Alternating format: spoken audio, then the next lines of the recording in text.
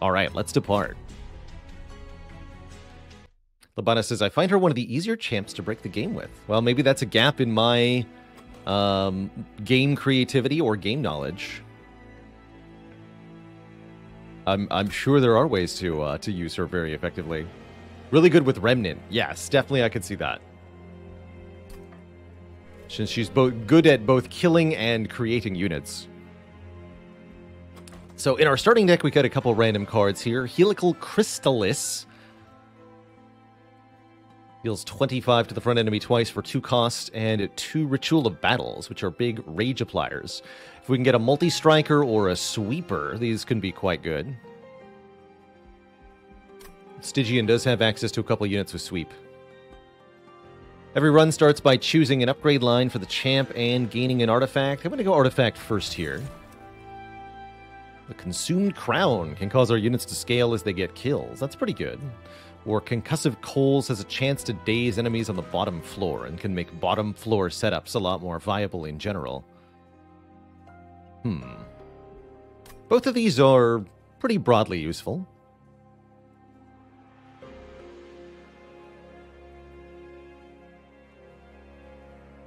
I like the Consumed Crown upping our damage output a lot, and if we do get a sweeper, this will work even better. Let's take a Consumed Crown.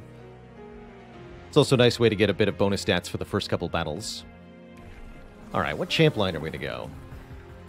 Summon an imp every turn? I think the higher tier imp parade generates rage imps, does it not? It's pretty good. Meanwhile, the Imperialist version kills any imps on her floor and kind of uses them as an AoE bomb.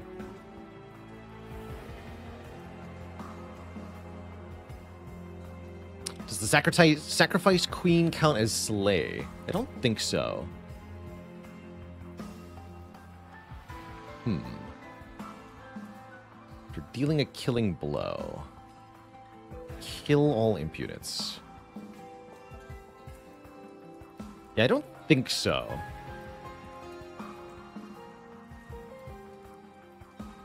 Labana says the tier 2 generates rage, tier 3 generates rage and armor.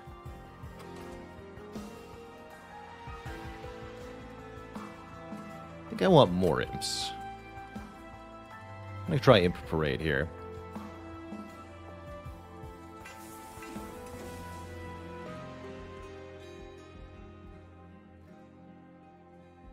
And I'm not 100% sure if it's correct here, but I almost always go for Divine Horde to look at one of 3 artifacts when it's presented early. Looking at a large number of artifacts during a Monster Train run makes it a lot easier to find the really impactful ones, and already we're looking at a run that would really like Ashes of the Fallen, for example, the artifact that doubles your summon effects. That said, Tethys' Scales to apply spell weakness can really make Helical Crystallis hit certain enemies harder, or Pyrestone Housing, giving a 3rd upgrade slot to units, can be huge for a run overall.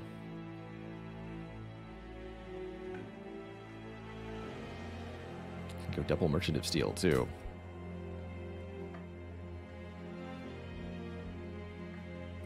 I'll take this. I like a good Pyrestone Housing run. Okay, so let's showcase the basic mechanics of Monster Train in our first battle here. The first defense. Weak attackers hidden in the back line. Gotta take them down. Don't have an easy way to do that. But I think we can just brute force our way through this fight. With every combat, you're offered a trial. Take an additional challenge to get an additional reward. And when that reward is a unit draft, I think it's almost required that you take the challenge because they're so dang valuable here in the early game. Yeah, and these nerds are very easy to deal with. You can just go a boop and a boop. And yes, to answer the question earlier, an imp killing an enemy when coming into play counts as a slay for the Consumed Crown. Actually, maybe I'm putting you on the bottom, question mark? No, let's put the Short-Tailed Queen on the top floor here. So, there are 3 different floors in your train, in Monster Train. Each floor has a limited capacity, indicated by these yellow pips. There are 5 capacity on the top and bottom floor. That's the base capacity of a floor. The middle one only has 4 pips because of one of the Covenant penalties. Covenant 20 takes -1 capacity off the middle floor.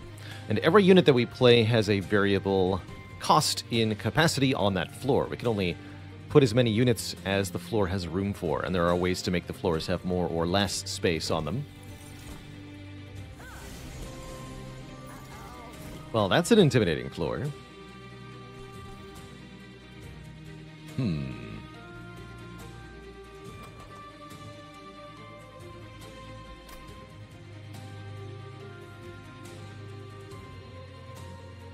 I smell trouble here. These 2 backline archer fellows are going to be a serious issue for us.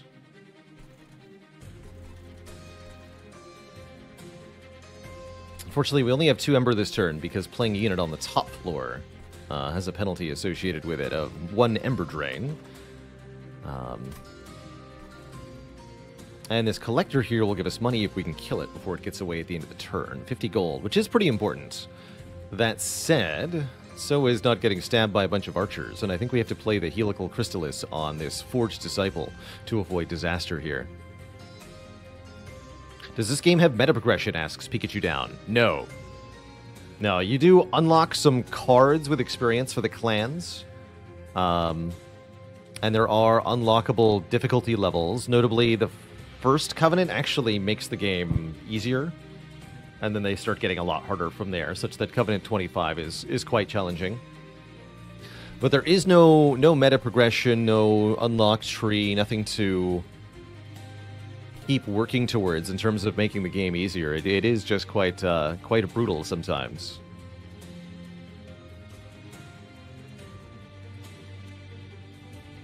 That's right. If the unit dies before your next turn or is otherwise removed from play, the Ember Drain won't take any energy away from you.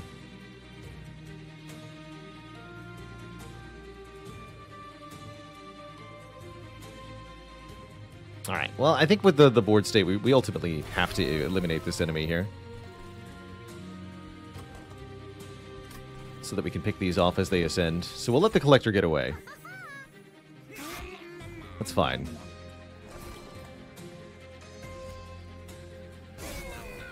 Ooh, na. That's right, you nerds. Have a friendo.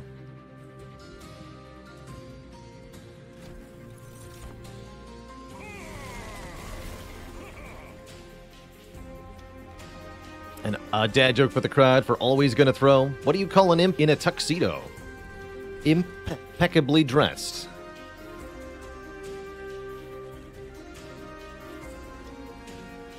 You know, we've actually got good use for branding right here. This is a spell that deals 5 damage to a unit and then applies 20 armor to it. You can either use it as an armor-gaining spell, or you can use it to kill weak enemies. It's kind of flexible here. Have some ice. Dang it. I was hoping we could ice him twice. So nice, I iced him twice. Again? Okay, this time we get to ice twice. Excellent. And let's put a Terrain Steward in front of our queen here.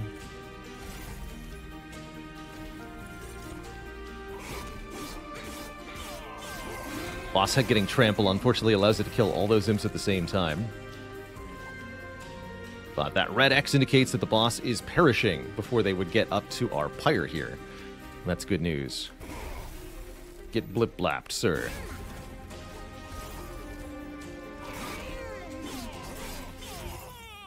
GG.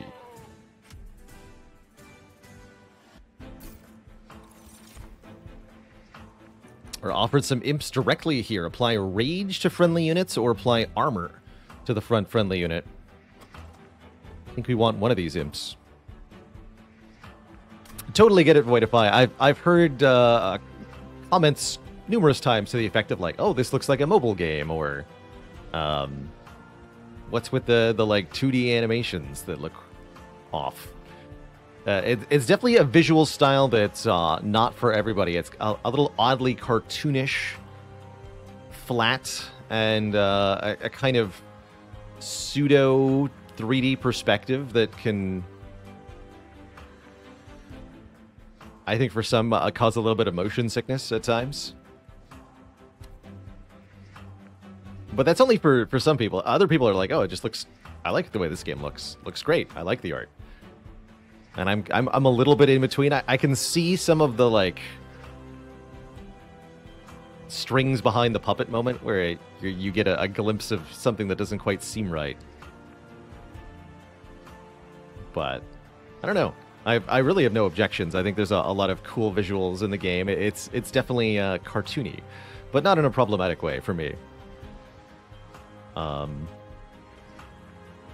Yeah, but I totally get it. Some games you just clash with visually, and you don't want to play them. I got sent a key a while back for a deck building game that had the premise of, like, you're a contestant on a game show wearing animal suits, like giant rabbit costume thing, kind of like a little bit Five Nights at Freddy's visually, and I couldn't do it. Could not do it. So I get it. Sometimes games, or actually a game I can really point to that I took one look at, and I was like, I don't want to look at this game for more than 5 minutes. I don't care if it's a good game. I don't want to play Tainted Grail Conquest.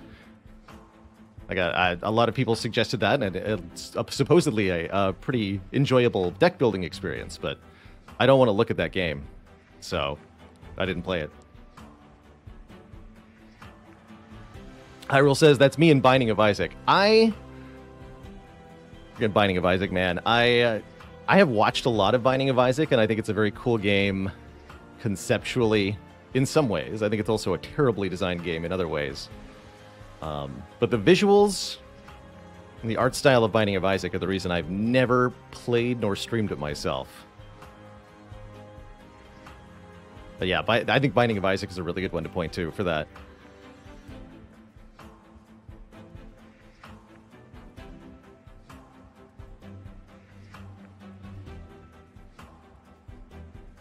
Which is not to hold up Spire as an example of perfect art either. Spire's got minimalistic and some weird cartoony art at times. Like, what even is the Guardian exactly? Take a close look at the Guardian sprite in Spire sometime. It's just weird.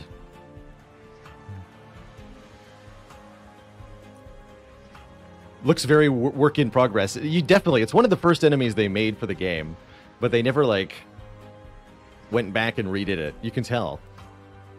Stickman boy. Very surreal weirdo art. Yeah, the background to Act 3. Everything in Act 3, really, is just odd. Criprat Daddy says, Bertato is one that I can't really look at for long. That I get, too. The color scheme alone in Bertato is a bit odd. I was hoping that part of Brotato's early access period would include giving you more than just a blank square field to play the game on, but it seems that has not occurred.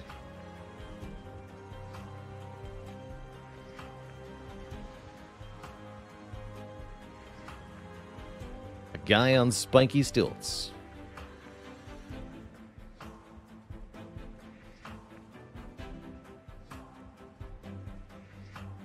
Spire louse design is perfect in all ways. I think they really nailed the gremlins.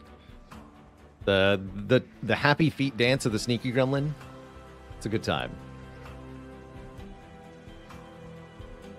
Anywho, let's pick one of these imps here. And I'm thinking I want more rage. That's what I'm thinking. How have we not won a run with Flash Freeze yet?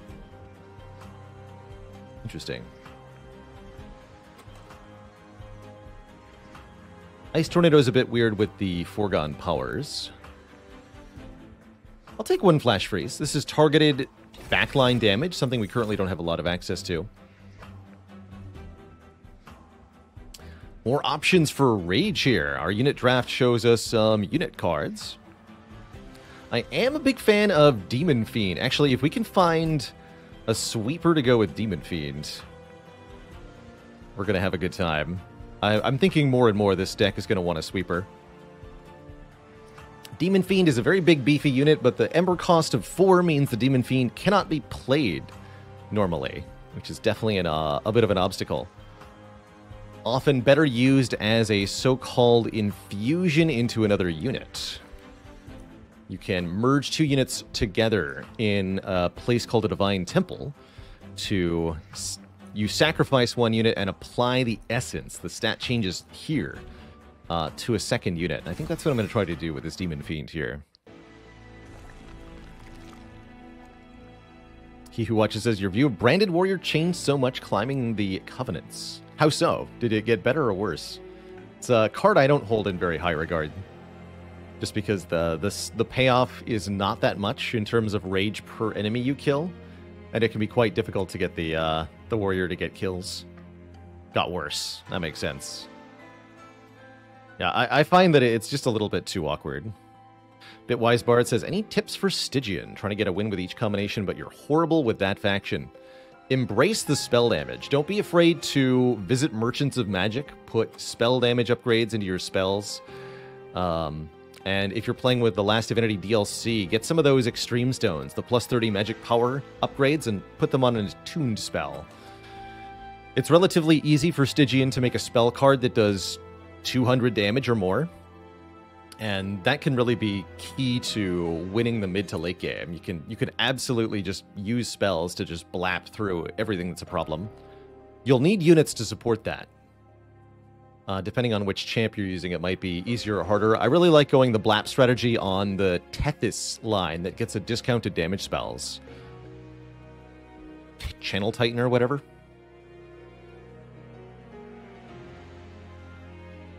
How would I rate this game by the first 10 or so hours of gameplay? I remember not liking Monster Train very much with the first 10 hours. Especially before the DLC came along. I didn't like it all that much. But it's only grown on me more and more as I've gotten more familiar and more practiced at it. And listened to the soundtrack more and more, which ages very well. Hey, Mr. Fishhead. I did see that Mr. Beast tweeted at me on, which was quite tickling. Very tickled by that. My tiny claim to internet fame grows slightly larger. Yeah, Mr. Beast tweeted at me that he beat A20 Spire.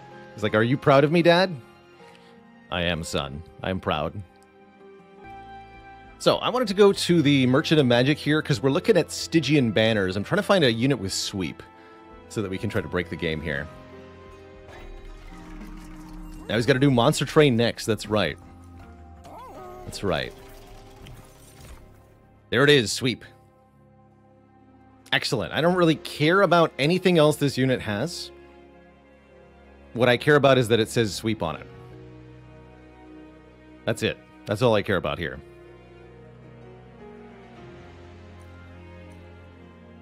Yeah, sweep and 3 upgrade slots. And we're going to give it plus 30 with the Demon Fiend. And we're going to give it plus 2 every time it kills something. So my hope is that we can give it quick and multi-strike and a large stone or something absurd with our upgrades. Maybe that won't happen. But mostly that means we need some money stockpiled for this Merchant of Steel. Oh man, we can dupe. Oh, it's going to be a good time. We're going to have some powerful units. Is it called sweep because it's going to clean up the enemy waves? I think it sure is. It's going to clean house is what it's going to clean. I'll probably buy the 2 cheap upgrades here. Let's see what the artifact is first. Sketches of Salvation. The start of battle, summon 4 random units from your deck to the middle floor.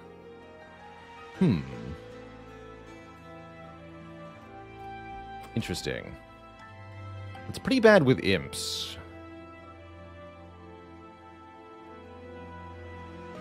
But we could definitely do some silly stuff with that.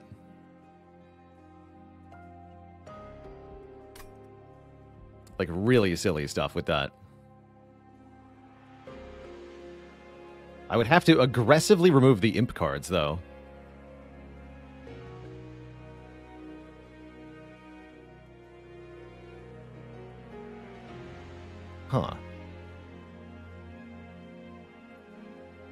Let's see. We got Vortex Hellvent. No Vortex here.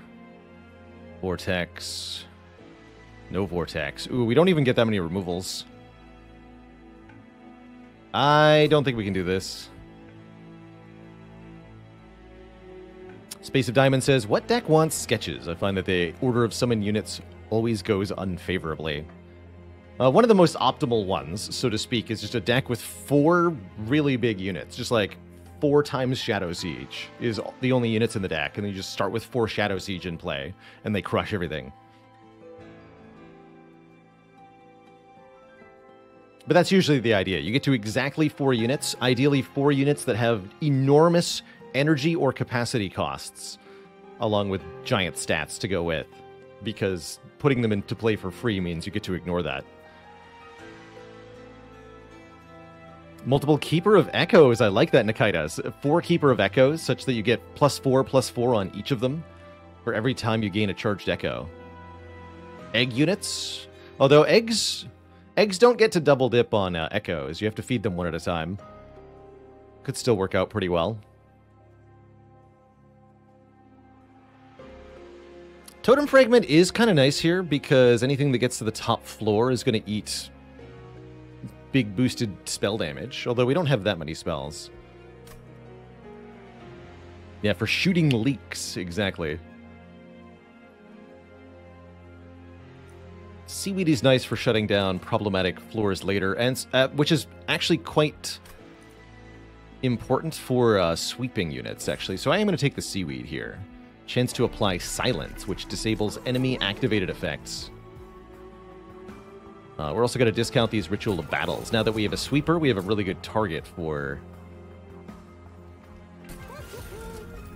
Rage. Do sketches also ignore things like extract costs? Yes, so you can also use sketches to put Glug Cider into play for essentially free. Spikes 3, huh? I think we can deal with that. These are already spiky units. They're just going to be even spikier now.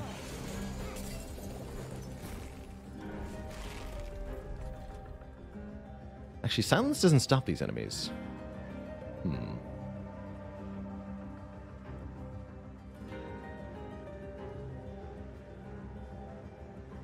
Fun problem. I think I'm going to put the Shardtail Queen on the bottom this time. Partially because I can give her Rage right now.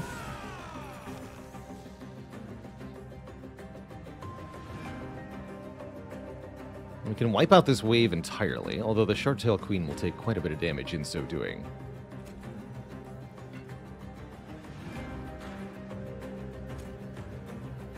I think that's fine.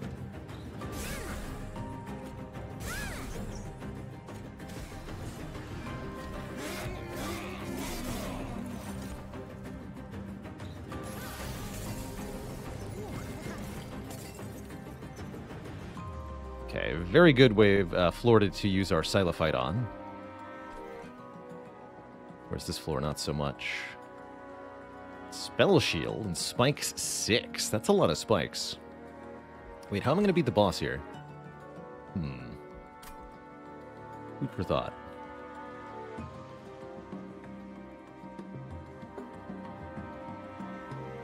Spikes 6.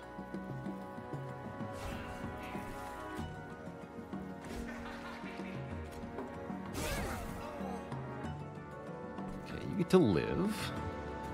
None of this matters. Okay, okay.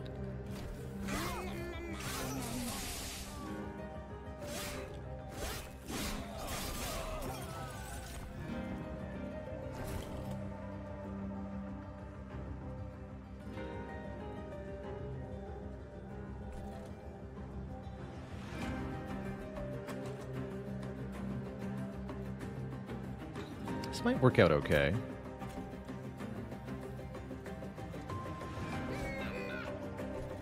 Just need a chump blocker down there.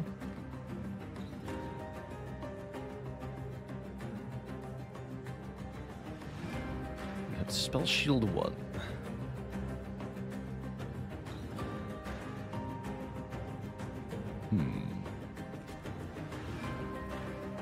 Give you some armor.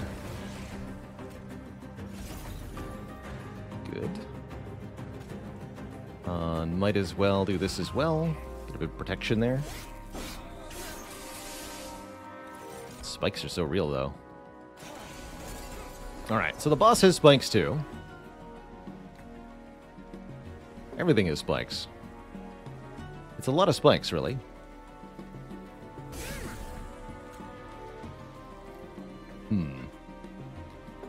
Problematic amount of spikes.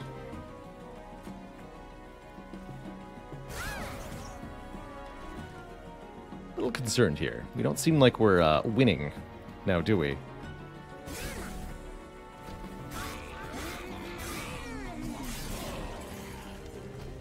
But we have some powerful spells we can use here.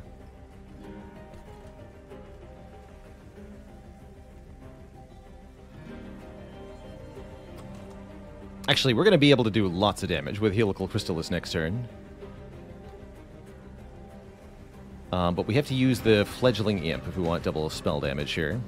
Mercury03, thanks for 15 months. How the time flies. I am going to try out Dorcas Dungeon 2 when it comes out, Hodor the Door. I don't know that I'll be playing much of it, but I'll at least give it a try, definitely.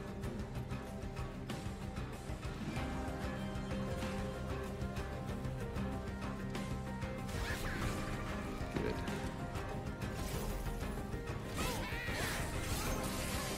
So, spell weakness is applied to the boss.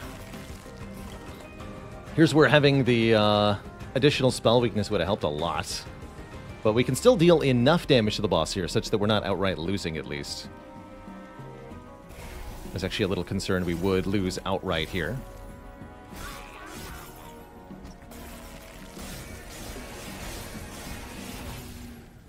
But we only take 14 damage to our pyre and the boss perishes.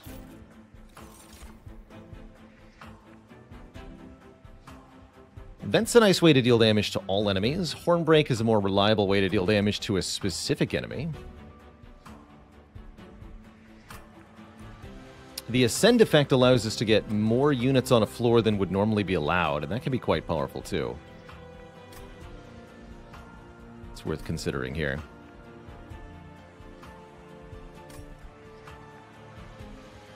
Take a Hornbreak. Kiko Hernandez, thank you so much for the 100 bits. Mollusk Mage, one of my favorite units on Stygian here, gives bonus spell power to a floor. I don't think this is the unit for this run. Nor do I necessarily want an Ice Tornado or Titan's Gratitude. Although it'd be nice to have something to receive spell power stacking on. Okay, I'll take the Titan's Gratitude.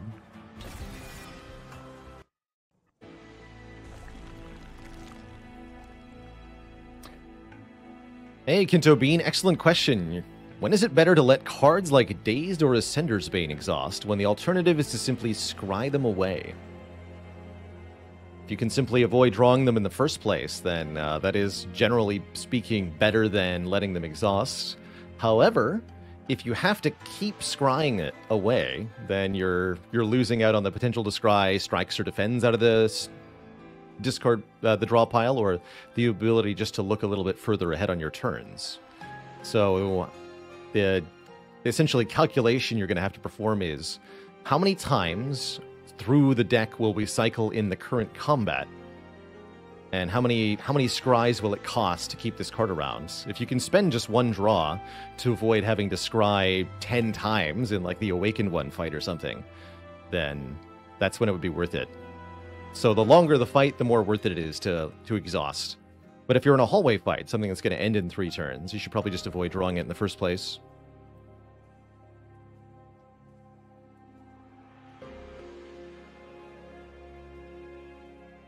Find it really funny you need to spell to make a unit walk up the stairs. You know, they really should just be able to do that. And having played Wildfrost, I feel like I should be able to reposition each and every one of my units every single turn for free. No cost at all. Wildfrost lets you do it. Why not? Maximus the Gluteus, thanks for the Prime sub and the 14 months. Keep on keeping on, friends. Alright, there's Multi-Strike. We're definitely going to install Multi-Strike, meaning our Icy Silophyte gets to an attack an additional time. And we're going to use the Divine Temple to sacrifice the Demon Fiend. and merge with the Icy Silophyte, such that this unit is now sweep, hit every unit on the floor twice for 31 damage, and applies spell weakness to all of them twice.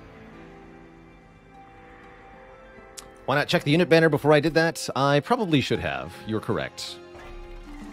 I got a little ahead of myself there. For example, we could have switched to Colcalia instead. Or picked up this Guard of the Unnamed. It's armor when casting a spell. Yes, I should have looked at this first. You're absolutely correct.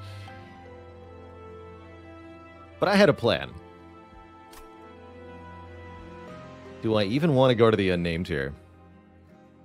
Not convinced that I do. I think we will be duplicating the abomination we've just created. And then going to another Merchant of Steel and upgrading the separate abominations. Fortunately, we can't reroll out the Merchant of Steel and then buy the second major upgrade. But if I'm going to dupe this unit, I should probably purchase one of the cheap upgrades of the Merchant of Steel. Because we're going to duplicate with the small stat bonus. Is there some kind of ascension level in this game? Yes, it's called Covenant. There are 25 of them because, yikes, that's a lot. And we're playing on the highest one. That stacks all 25 of these penalties that you can see, some of which are duplicate penalties. Gist of it, with Covenant 25, you start at half health. You have way more cards in the starting deck, including 2 unremovable deadweight cards. And you get an energy penalty every time you play a unit on your top floor, once per turn. It's tough stuff. 3 favorite deck builders, definitely this one, along with, of course, Slay the Spire.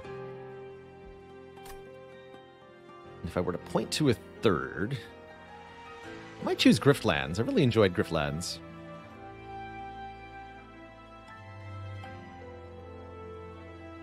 And yes, Covenant levels are shared in this game, so you don't have to do it per clan or anything.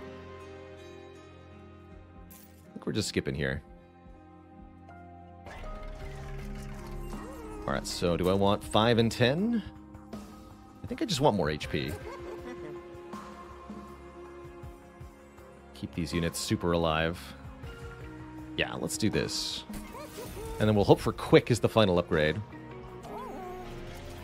I played Across the Obelisk before. We did do a little bit of Across the Obelisk. I thought it was quite neat.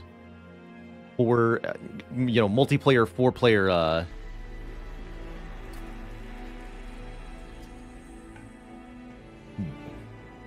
deck builder, essentially. Like 4 players Slay the Spire. Definitely gets a little chaotic with all the status effect stacking that I saw. Not sure if I should make a 0-cost Ritual of Battle or split these upgrades here. Maybe we can double stack this ritual. Let's upgrade this one. I was just thinking we could make it intrinsic. That's another fun option. That way I could play the Silophyte and give it 10 rage on turn 1. That's pretty strong, man.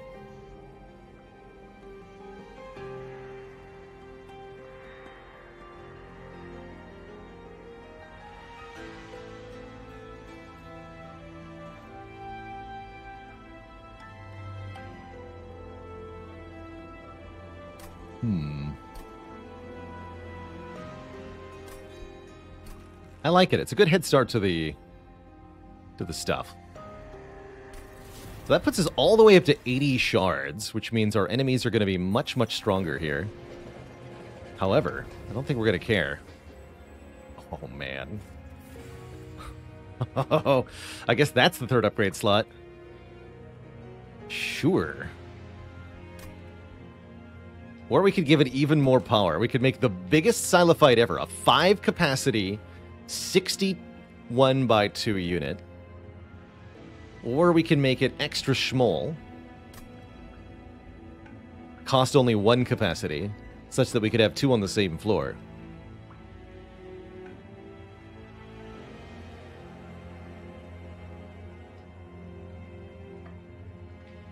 Yeah, kind of a shame that we didn't take the final upgrade there, but hindsight is indeed 20/20. Could have 5 on the same floor. Guess that means I don't need to go to the Merchant of Steel anymore. That's kind of cool. Yes, since we're going to dupe it, I think going the small stone is probably the better way to do it. But if only we had taken Sketches of Salvation, like, sketches would start to look better and better and better had we taken it, right?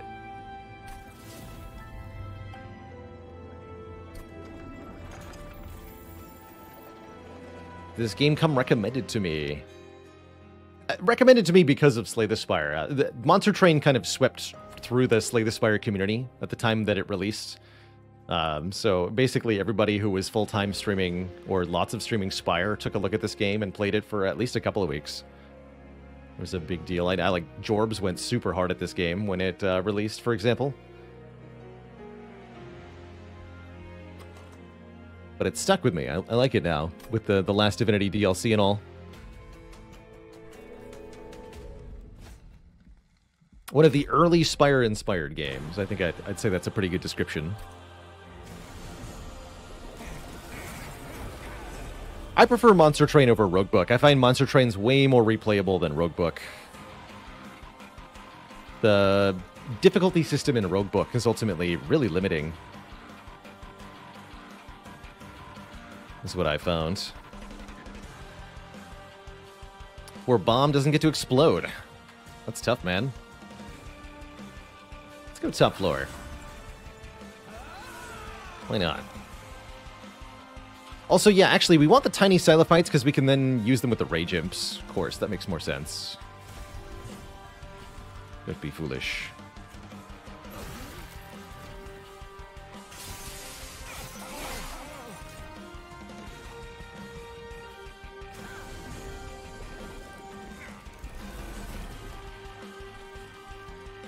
Two thorns.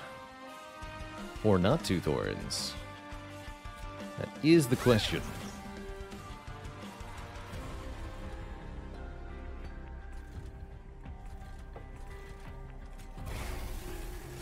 Take out the chunky one. Basically, we just want the boss back to come back to the top floor so we can penalize him more. The powerful spells.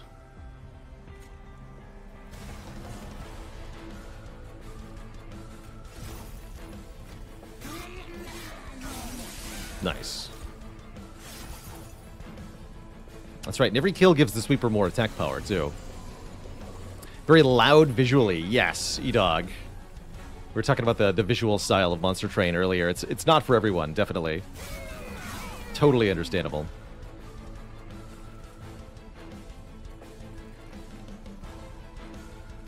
Yeah.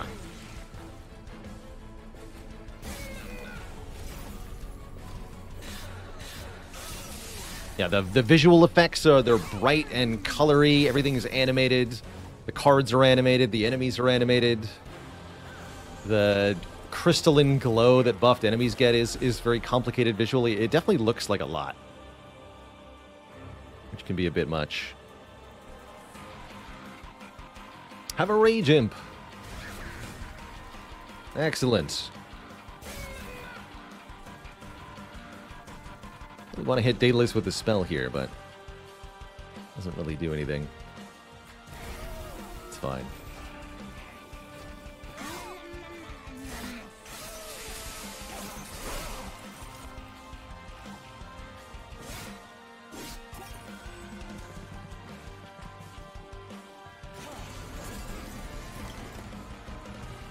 I mean, you want visually noisy. Let's turn the speed up to super ultra. I'll show you visually noisy. Yep, take a look at that. Super plus ultra.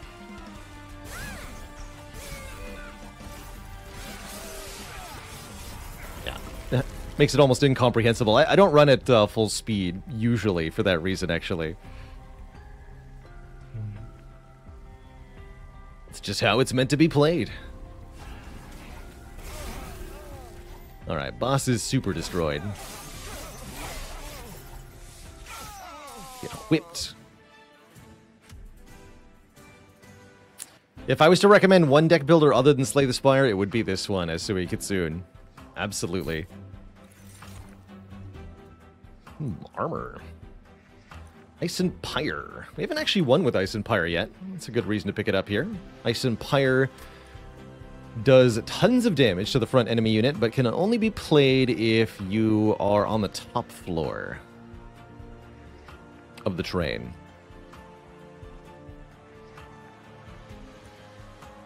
I'll take it. More of the same. I'm pretty sure we don't need any units other than the ones we've already grabbed. So we'll skip here. What are my thoughts on Across the Obelisk? As a deck builder slash rogue game, I find it mechanically noisy in the way that this game is visually noisy. You've got unnecessary status effects and buff icons and cards that are doing things that don't actually matter. But is really noteworthy just for being unique in that it's a 4-player cooperative deck builder, of which there are basically no other games. So if you're looking for a multiplayer deck building experience, then strong recommend. My verdict on Wild Frost. Adorably cute, nightmarishly difficult, quite punishing. I like it. We'll be back to Wild Frost some more. Great soundtrack, too, to Wild Frost.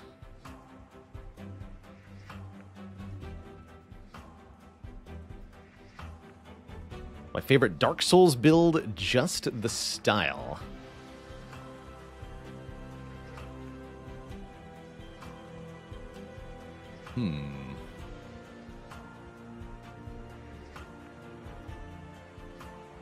Big Hammer. I'm going to go with a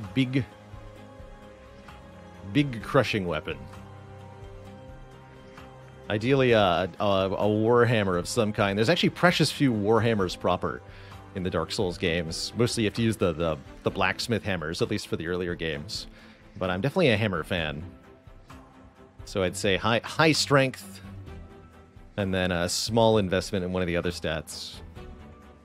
Faith, int, or dex, but no more than one of those three.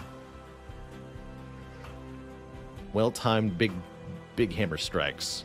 I'm definitely a fan of the melee playstyle in Dark Souls in general, just because I think the game is most deep with regards to the dodging and timing of attacks and such that way. What am I taking for? I think we're taking card draw, yeah? Good old card draw. Meister Buddha, thanks for 28 months of support. And Malik is here. Son of a gun. You're telling me we could have had Sketches of Salvation and gotten rid of every imp all in one go. And then had giant large stone sweepers. Dang it. Absolutely dang it. That said, I think this might be the one time we could actually handle judgmental fittings. So maybe let's try that. I'm kind of down, honestly. That's very cool. So you're allowed to take all three of these if you want to. She gives you a trinket that has a penalty for 2 battles, and if you can survive the penalty, then you get a reward. Or you can keep the penalty if you really want it. Mintberry Dows wants a dad joke for the crowd. You got it. What do you find at the very end of a Canadian train? A camoose. That's what I got for you. I'm going to take Judgmental Fittings. I don't ever remember actually doing this. Enemy units have 1 damage shield, meaning they completely ignore the first time they take damage. This is, generally speaking, terrible. And I think I might also take Corrupted Cloud. 4 damage to all of our units every turn. Let's do it. I don't think I'm going to grab the Broken Wheel, though. But we could. That would let us kill all of our imps and train stewards, essentially purge all of these cards for free. Although I'm a little bit worried we might lose one of the Icy Silophytes if I do that. With the damage shield and the Corrupted Cloud, I think we're going to lose one of our super powerful units.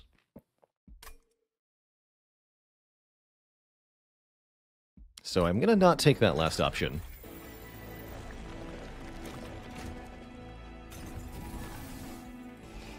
We're going to purge the train stewards the normal way. Yeah, most likely to bosses, exactly. too likely.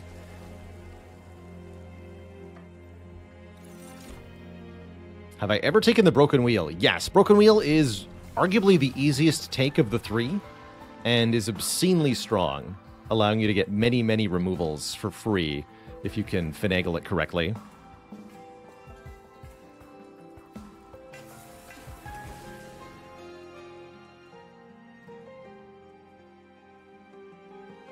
My opinion on Beneath Oresa.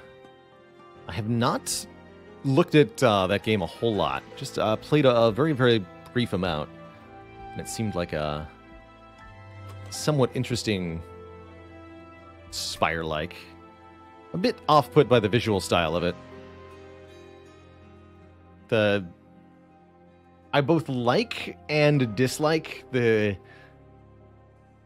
animations for when you play cards in that game. It feels very cool and free-flowing. Like, the animations and the playing of cards are so linked. But if you were to... Like, once the novelty of that wears off, it's kind of annoying.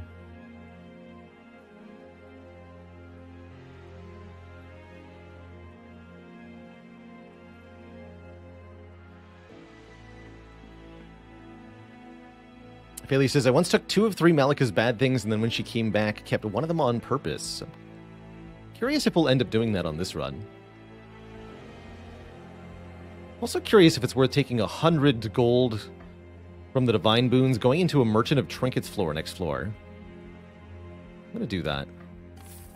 Who cares if I have 105 shards? What's the worst that could happen? Yeah, and see, this is also why I didn't want to take the 3rd penalty from Malika. Is this trial, I think, would be pretty impossible if I wasn't allowed to lose either of my sweepers. We can lose one of them here, that's fine.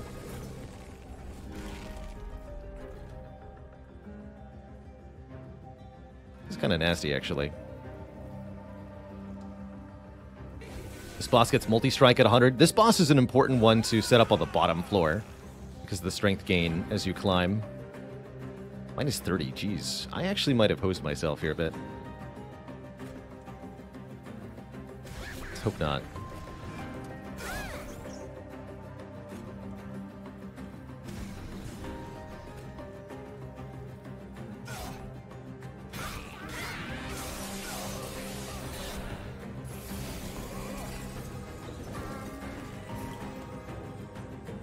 You get a damage shield too? That's rude. That's just rude.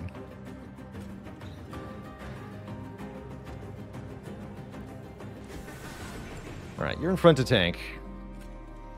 Please don't die too hard. Worrisome.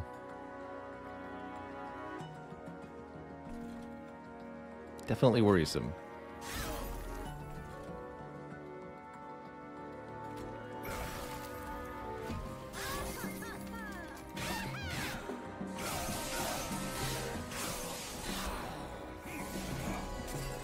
Might have overdid it here. Oh god. Help! Help, I've made a mistake. Yeah, we're gonna need some armor here. You stay alive for a little longer, please. I also want to bust through those Demarge shields. This is the better way. For the moment.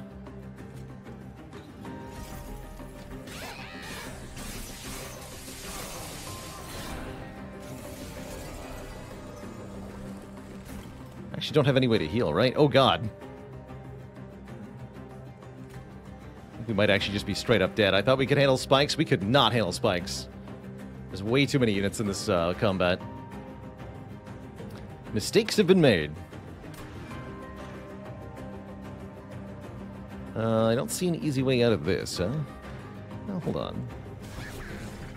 Okay, that's a slight improvement.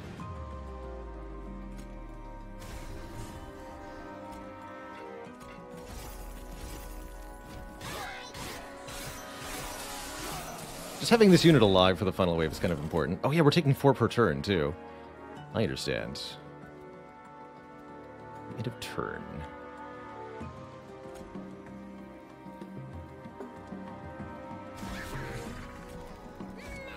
Seems kind of grim.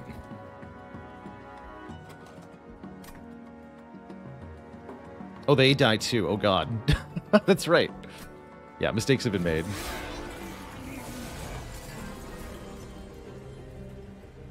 Mistakes have been made. 9 by 3. What's this guy's attacks? Spooky. I got nothing. I got nothing. We're dead.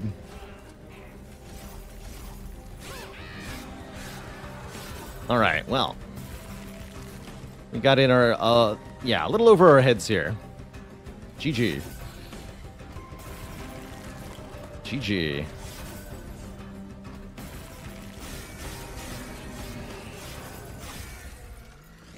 Think this might have won without the spikes trial? I think so, Carissa. I think so. Without the spikes or without Malika's penalties, but not with both. It was actually the combination of both. And what I failed to factor was that the damage shield meant we were taking an additional 12 damage from spikes per turn. And that was the actual problem. Whoops. Got overzealous there.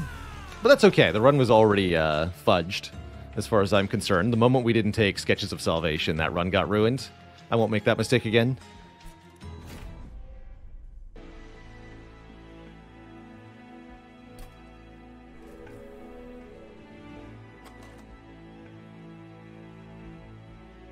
Was it worth taking the damage shield? No, I just wanted to flex on the Spire.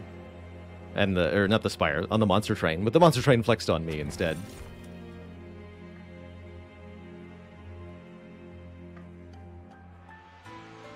Yes, Broken Ace, like Hades' Pact of Punishment. The difficulty layers are multiplicative on one another. And that's how they get you. I know, we're not playing Random today, or perhaps ever again.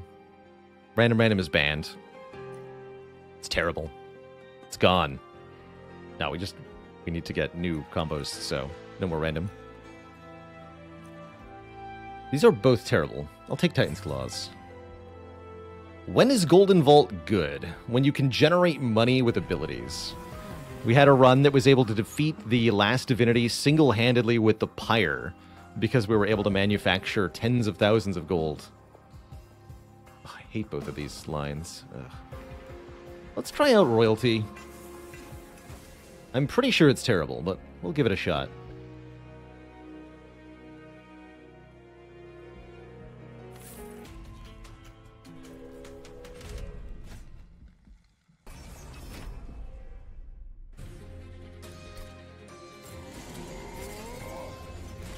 Golden Vault is lose 25 per hit against the Pyre, regardless of the damage value.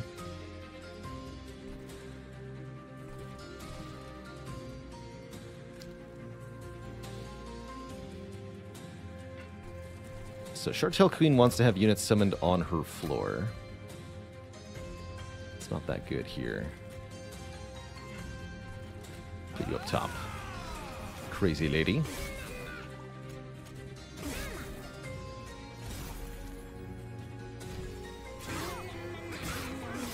Oh, right. The damage shield on Slay plus Spikes interaction is fun.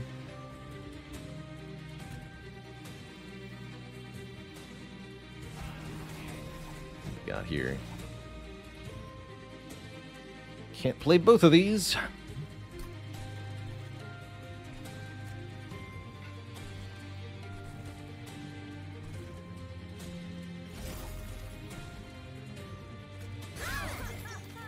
That way.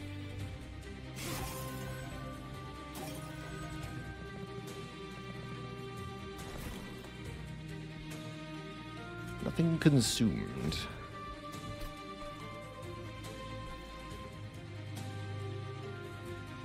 Having units die means we can get more units summoned for Shardtail Queen. Not necessarily a bad thing.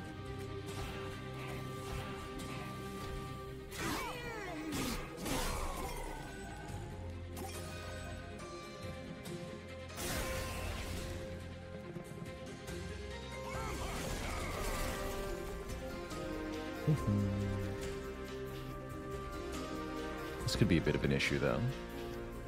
Currently, the archer kills, so that's good.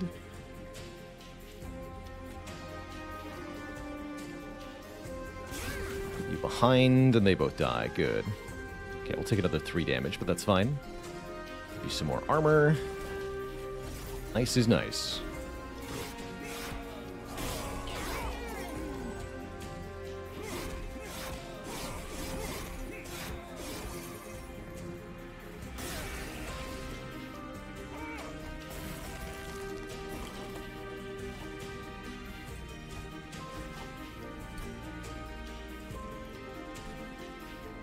I guess we'll just summon this for the 10 attack power on the queen. Could maybe be a jump block as well. Not having a way to kill this backline archer is a bit of an issue here.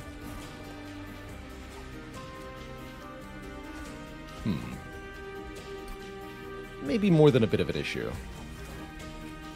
Okay, we're fine.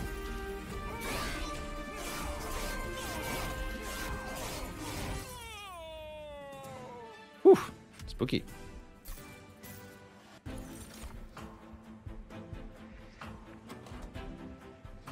think I like Vent more than Molting Imp as a way to deal damage to backline enemies. And I'm quite happy with an Ice Tornado. Deal 20 damage to a random enemy unit 3 times. This has the Permafrost keyword, and if it is retained in our hand, it will become 0 cost, which is excellent news. Excellent news. Truly wonderful. Alright, we need to get a unit and upgrade that unit. I think we'll go Merchant of Steel. Yeah, we're going to go Merchant of Steel here. Pretty awkward start. Dog Barker, thank you so much for the gifted sub. Welcome to the Cozy Sub Club, Despot22.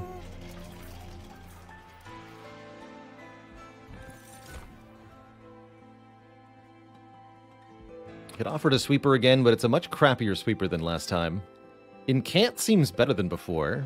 Got lots of 0-cost spells, 2 offering tokens, 2 fortifies, foregone powers. That makes Siren of the Sea pretty reasonable. I should have looked at the Merchant of Steel upgrades. I don't remember. Oh, no, there was a Large Stone. I did. How do I feel about Large Stone? It's fine.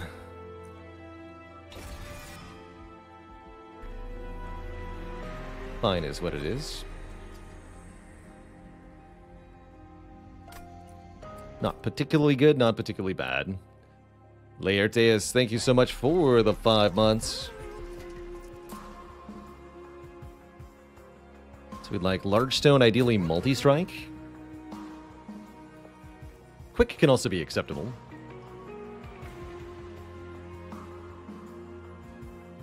Sure. I want an imp with health. Worth thinking about.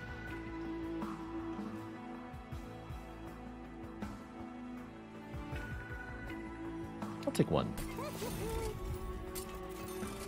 And we get offered Endless, which we can put on the Impish Scholar if we want to.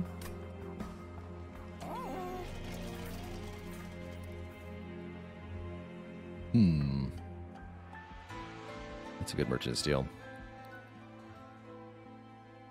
Feels like a trap now most times. The extra capacity cost is definitely tough.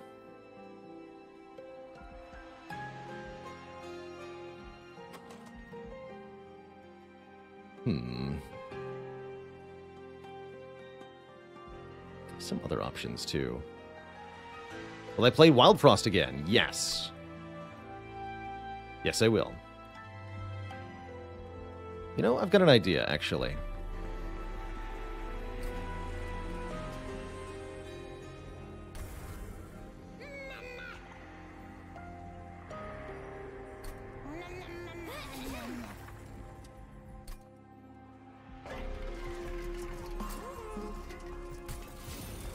Try this. This creates an endless imp that, when summoned, returns a random consumed spell and deals 40 to the front enemy unit, as the Queen's Impling Infusion is 4 times their usual effect. Pretty strong.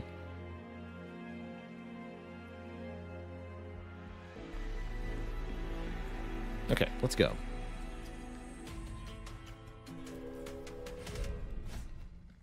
Unit draft looking pretty important at the moment, and I think we can handle 10 armor with our super-powered units. What consume spell, though? That's just the thing. We get to choose the one and only spell we want to bring back over and over again.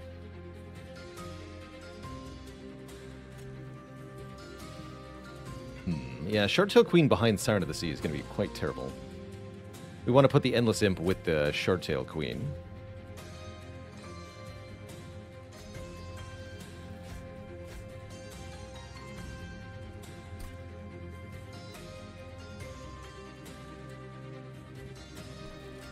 I think we'll do this.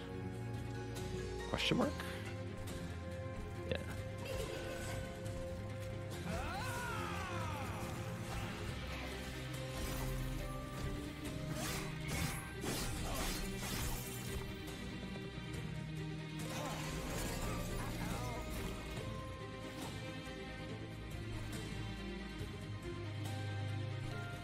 Steward up top. This enemy's going to do 1 damage to the pyre, which I'm okay with. Imp down bottom. Armor stuff happens here. Play this, play this.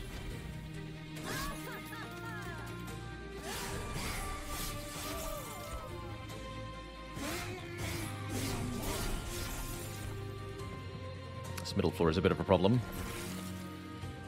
Ah, but Ice Tornado will save the day. Got it.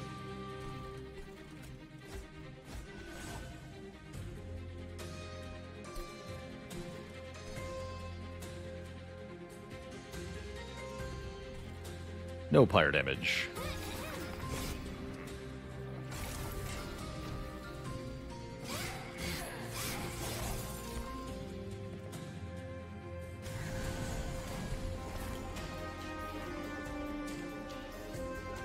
Although I might need to use Ice Tornado down here? Question mark? Seems like it might be important. Siren's not going to win this fight single-handedly, huh?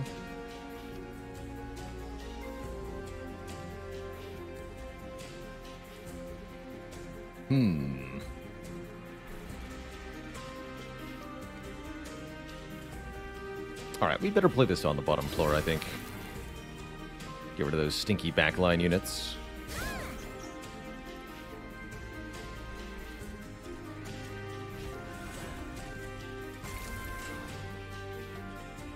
Does 20. We need to do a little bit more here.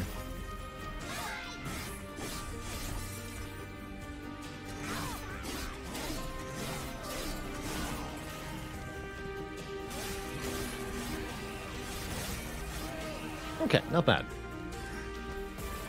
How much is this game? I want to say 20 or 30 bucks full price, regularly on sale for 10 bucks or less on Steam.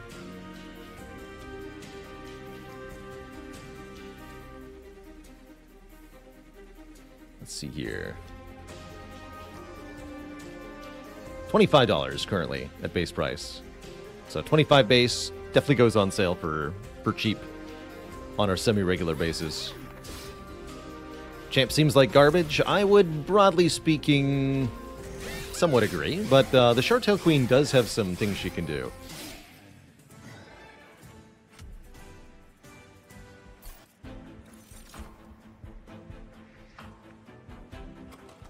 Armor? Sure. Ooh, Mollusk Mage and Crypt Builder. I mean, Crypt Builder with 2 offering tokens is amazing. The attuned keyword means this will be played for free if the card is discarded. I want that. Ah, good old Rail Beater. Applies melee weakness to the unit you hit. Horn Warrior has innate multi-strike. We already upgraded our Siren, although kind of non-committally. Titan Sentry is a good bottom floor unit. Am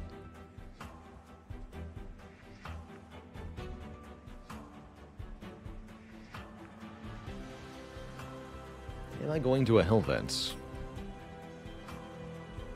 How important is the last Divinity DLC? I think it's quite important for this game. Radically and totally transforms how the game plays.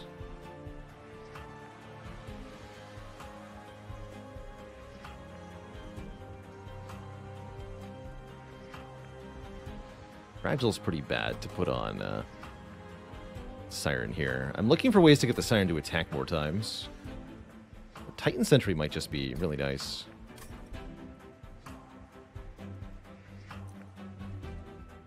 Let's try a Titan Sentry as part of our light up here. I don't know if this is going to be correct, but what I want to do. And I guess that means I have nothing to Hellvent. Unless I'm self-infusing here, which I don't plan on doing. No. Okay. Ooh, add a random imp unit to your hand every turn. That's quite powerful. Or Kinstone Totem. When a card is discarded before the end of our turn, which happens pretty often, gain 1 Ember, giving us more Ember to play with. I actually don't have a lot of things to spend that Ember on, is the problem. Give me imps.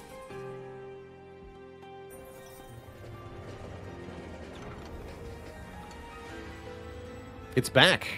Oh wait, no, this is a different event. It's not back. It's a Rail Spike. Well, now I have something to spend my Ember on. An Awoken Rail Spike. Draw X and apply -1 cost to those cards is always tempting. The Stygian Spike can do stuff also, but Awoken Rail Spike really is the strongest and breakiest of them.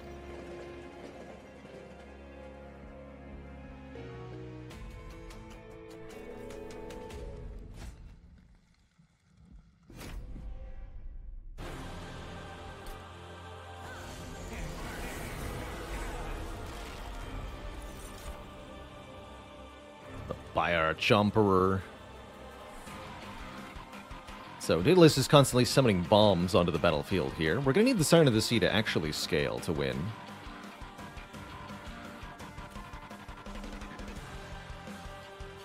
So let's do that.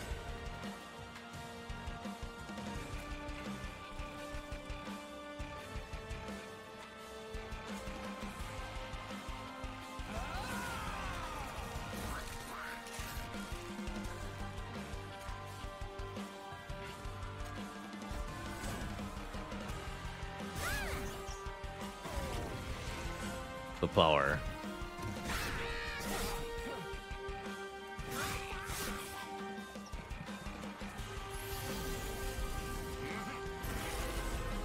Okay, well that's quite a lot of stuff going on down here.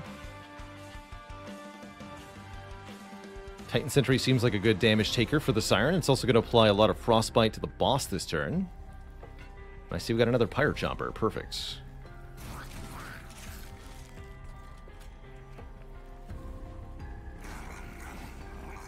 Perfection. These can be unplayed, I suppose. We'll wait for this to become 0 cost.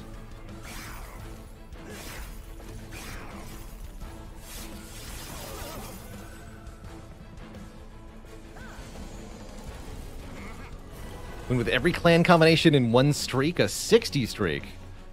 That's quite the win streak. Not impossible, mind you, but quite a challenge for sure.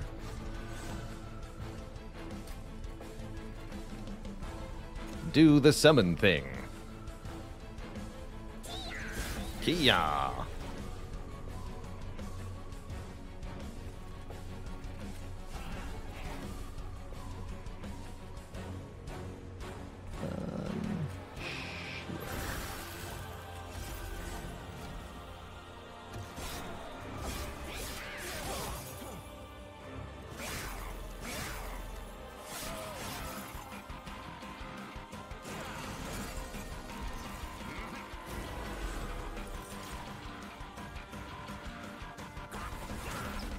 Alright, they gave armor to the Pyre Chomper, not the Short-Tail Queen. Oops. That's fine.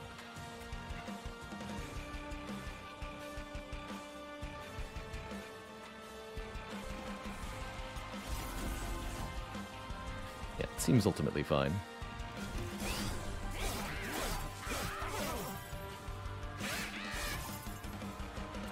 It's definitely a deck that would actually appreciate a way to KO its own units so we can create more capacity.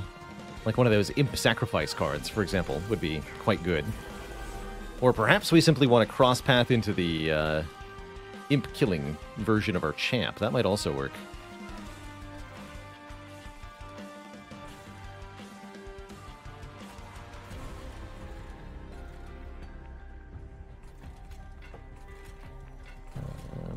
Yeah, put you here.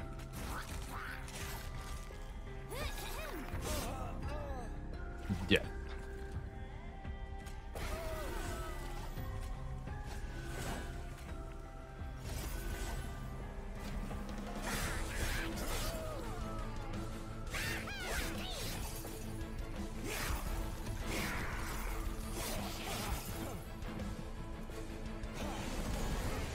Final wave. Here we go. So, Daedalus versus the Siren of the Sea with the big stat buffs. Not enough to just win, unfortunately. But we've got some options.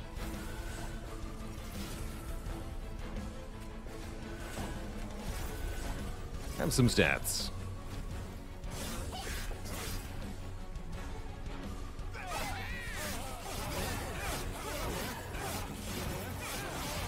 Is there any chance of doing a Monster Train ladder challenge? Sanguine Penguin, people were talking about that channel in chat, back when he streamed regularly, did a challenge inspired by our ladder challenge in Monster Train. I don't see myself doing that kind of challenge. Monster Train to me feels like a game more for experimentation and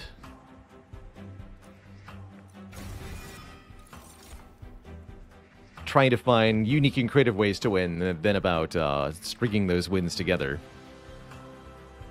For reference, the ladder challenge being a challenge that tried to win streak all the different difficulty levels of Slay the Spire together. So the equivalent would be trying to win streak Covenant 1 through Covenant 25, or perhaps doing so while rotating through all the clans at the same time.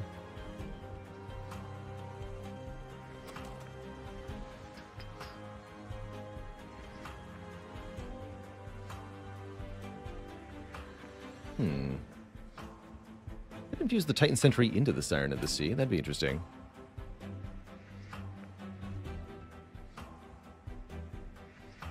Have I ever finished a ladder challenge in Spire? Asks Momentum. Yes, we've done so, I think, now 5 times successfully.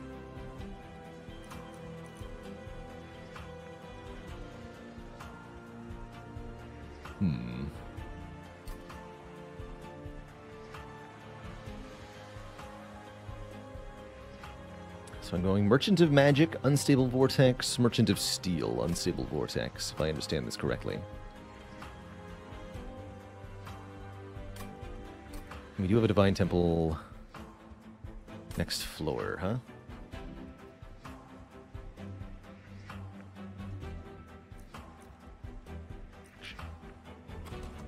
Action spell weakness is interesting. We're going to skip these. Mixed feelings here. More unit capacity could be very valuable for a deck like this. Let's do that. Or that's not what I meant to click on. Nah, whatever. My colors are wrong. Los Riantos, thanks for 45 months of support. Good to see how much the stream has improved. Thank you. And Malika's back. Should we dunk our run again? Except we could actually use Broken Wheel meaningfully if we wanted to.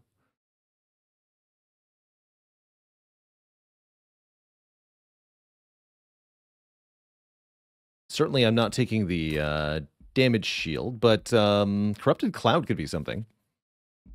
I think we're going to take the Broken Wheel. I've got to fix getting Fell's Remorse somehow. So we'll just be really ambitious here.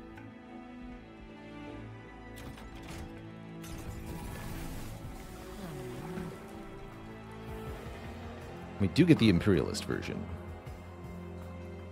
Kill all impudents. We now have a way to kill our imps intentionally.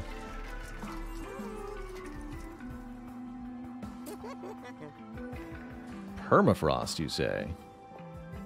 It's kind of cool on Crypt Builder.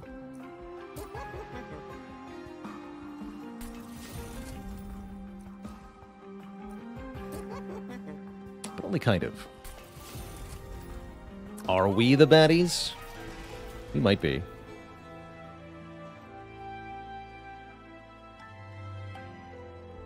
How am I going to win this next fight? That's my next question.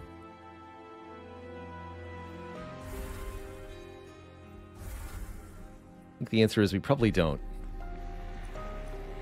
Spell chain. Well, I have to know if this works.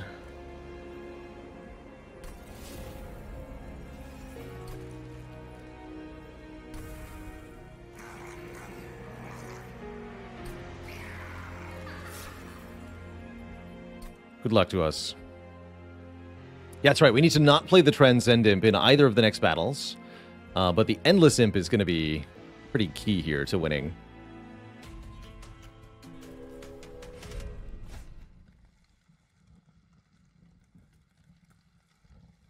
Heaven Seal seems pretty impossible to deal with. No way. We're done taking trials while doing Malika's stupid nonsense. It's difficult enough as is, thank you.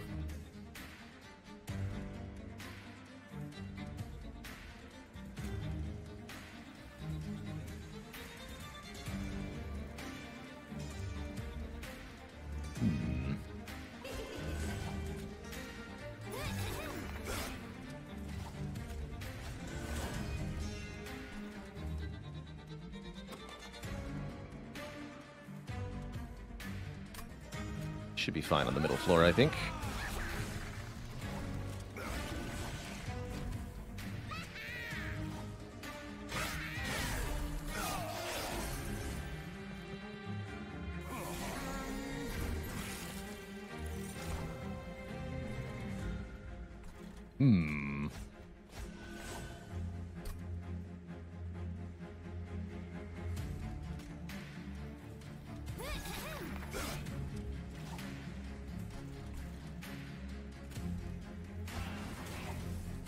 Sure, one of you can go up there.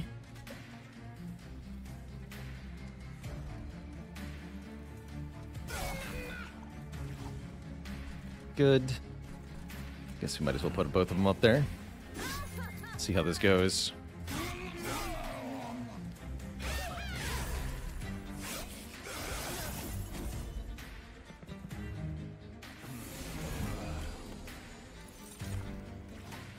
One fire jumper, please. Alright, so what I wanted to know was, does Ice Tornado create a free copy of itself? Yes! Oh my god, I love it. Cool. That is awesome.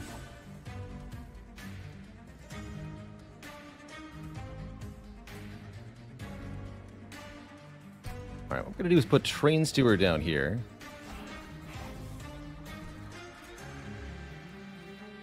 You and you go here. Brilliant.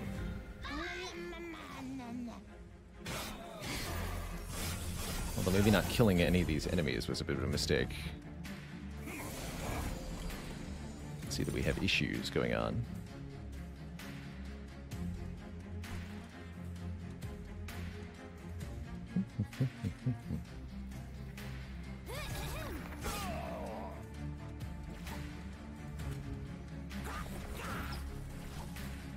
Alright, you two can get KO'd just fine.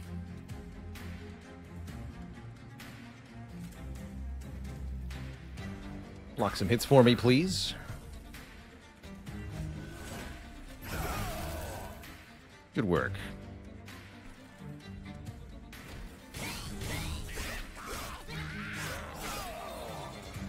So some of these units are coming back, some are purged forever. It depends on which unit we lost.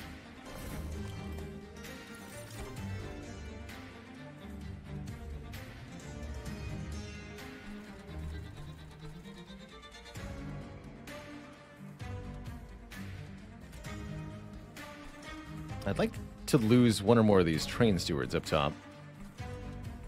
Not 100% sure how to achieve that, though.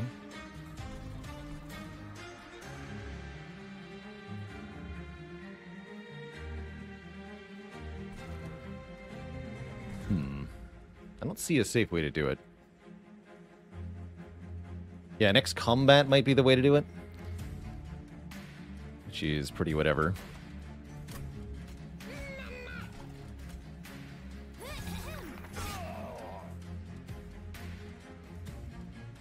We can at least get rid of this Impling.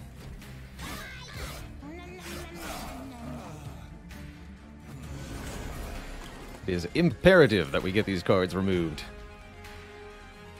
Okay, Pyre Chomper plus Awoken Rail Spike equals hot nonsense.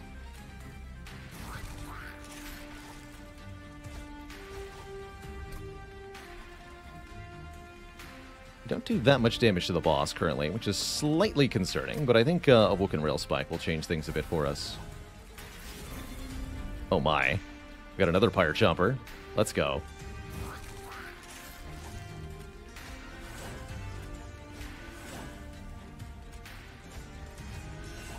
Bonk. Now we're talking.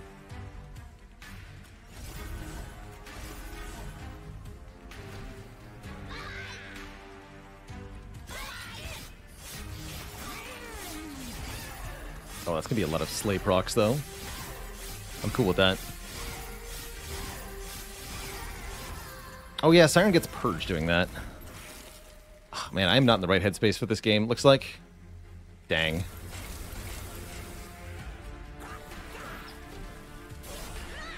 Maybe I should just go back to bed. That's how I'm feeling.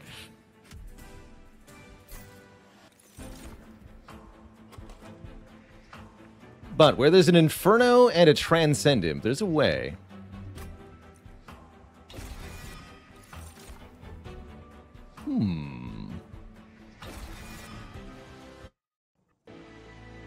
Wait a minute. That's my consume card. I see something happening here. I'm not going to despair, because I actually think we might still have a plan. Although the problem is I no longer have a unit to upgrade with a Merchant of Steel. Or do I? Transcend Imp. Did we just lose a unit permanently? Yes. We lost our Siren. Which again, might not be the worst thing. Multi-strike, Transcend Imp, go! Wait, that's not what he wanted. Who even needs units? I mean, really.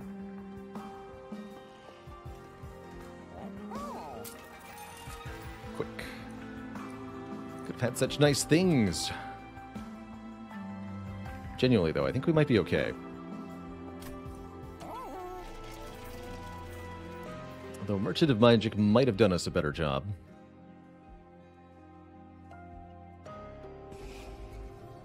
Unit schmunits. Exactly.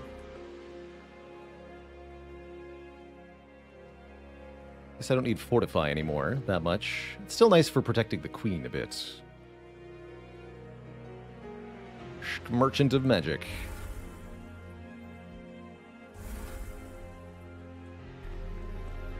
So -2 cost in intrinsic. -2 cost on the rail spike, please.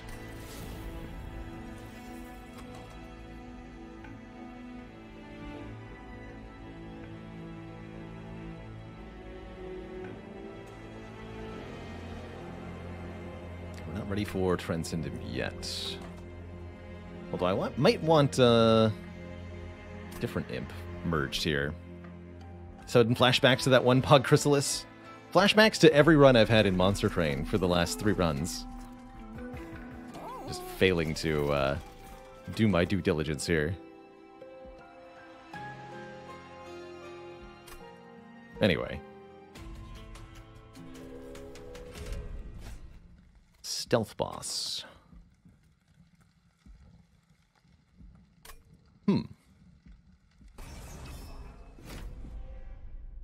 Actually seems like a non-problem to me.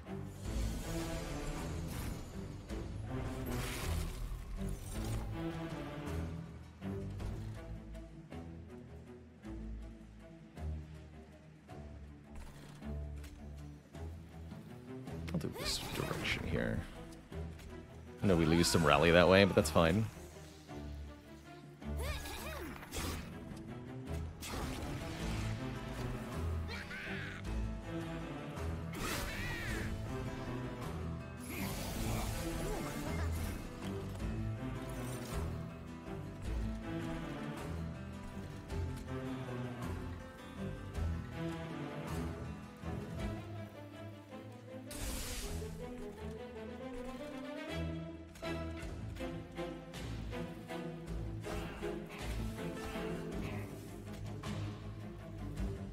Gotta die, though.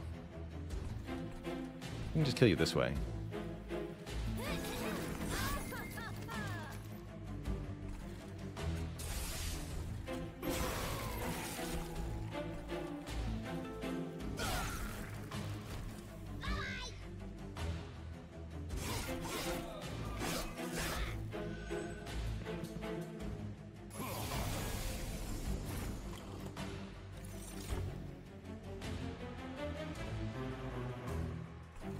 Yeah, so we get to do stupid nonsense now, and I love it.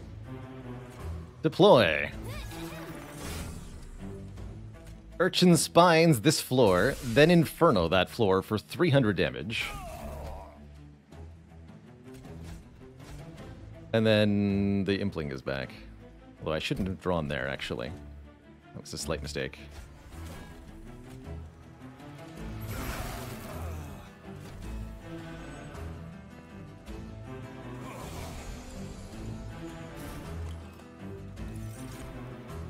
Gotta be careful not to use the Transcend Imp.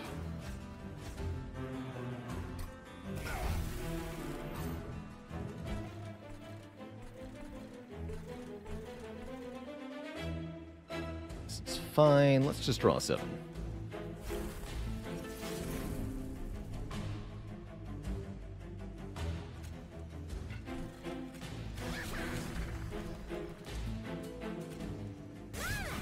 Make yourself stronger.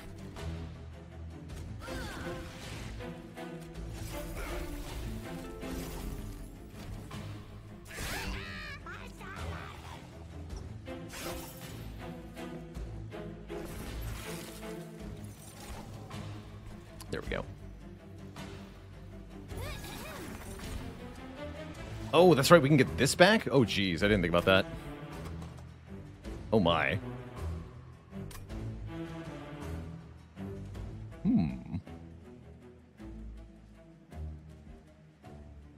Potential infinite, you think? With the Transcend Imp, you might be right.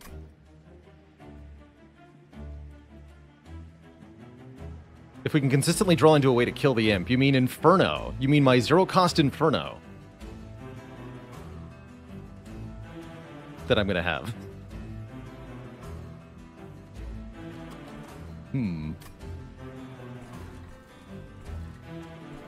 It's a 3-cost Inferno until Awoken Railspike draws it 3 times. Which is not that realistic, admittedly.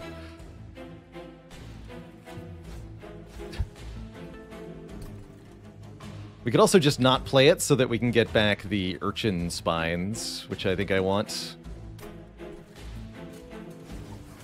So I'm not going to play it for the moment. I will play Inferno here, though. Yeah, if we get a -2 cost on it, just drawing it 1 time is super doable. Definitely.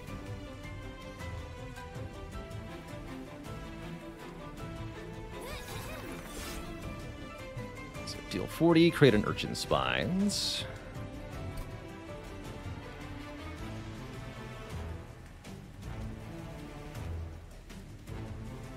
Play the Urchin Spines, but not any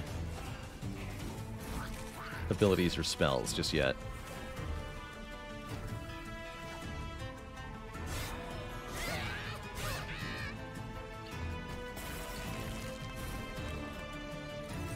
I was actually kind of hoping this would happen.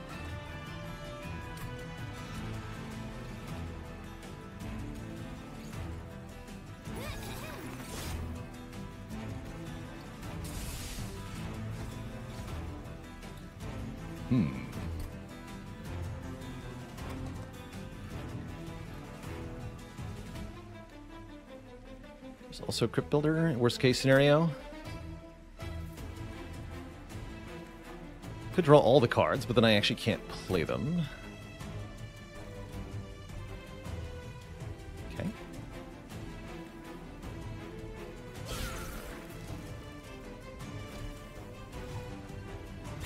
I think this is going to work. Yes!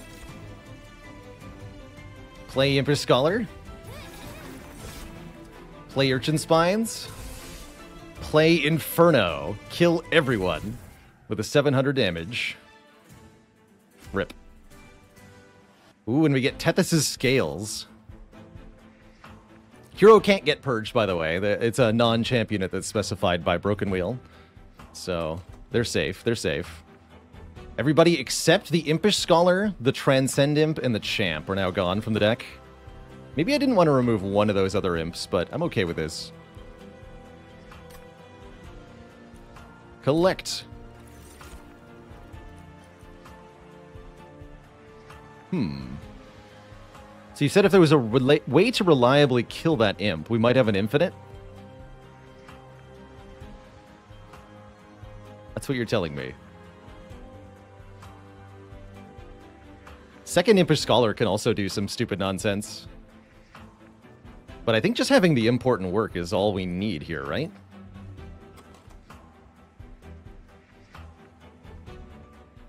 I'm pretty sure this will work. Infinite.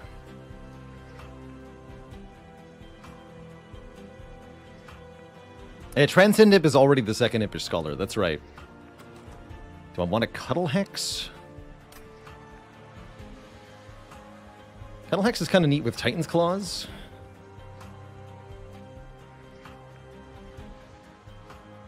It's interesting. Yeah, this is such a cool run. I think we've actually, even though I blundered our way into this position, I think it's actually going to work out really well for us.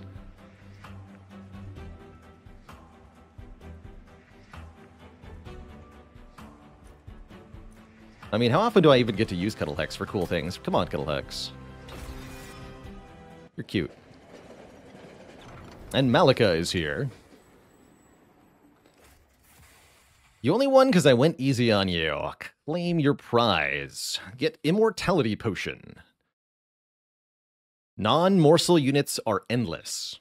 All of them. The Champ. The Transcend Imp. All of it. You could also keep Broken Wheel if you really wanted to. But Endless Transcend Imp, let's go.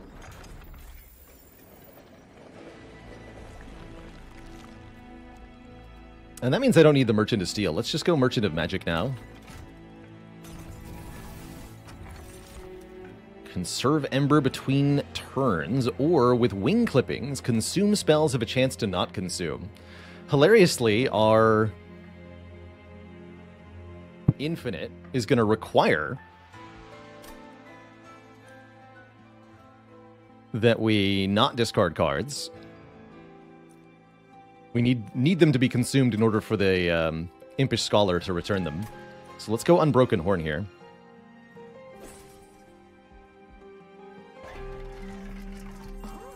Is Holdover meaningful at all? Holdover important work is better? I think we want to Holdover important work. Although if we end up with an infinite, Holdover's not going to matter.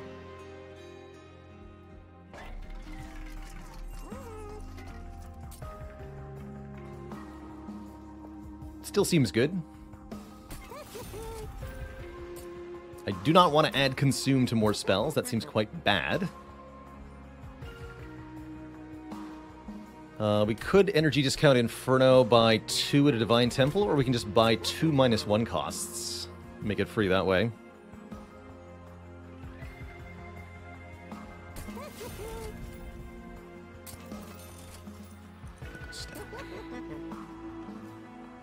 That's a winner. That's a winner.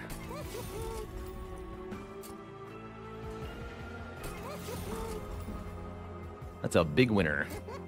And I'm going to remove 1 Gorgon power here.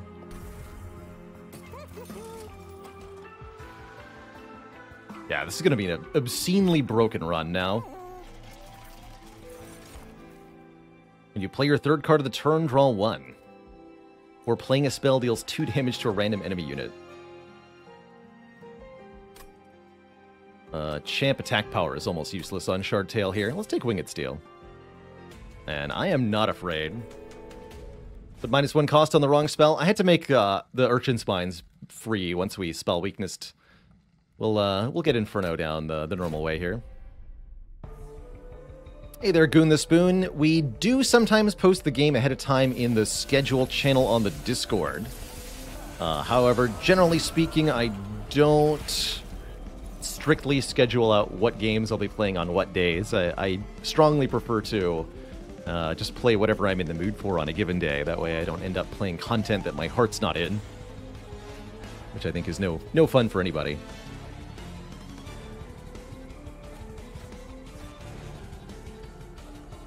So all the imps that are being created by Impsicle are also endless, and that's where we're really going to be breaking things now, is Impsicle plus the Endless Transcend Imp is going to be big strong. Really big strong.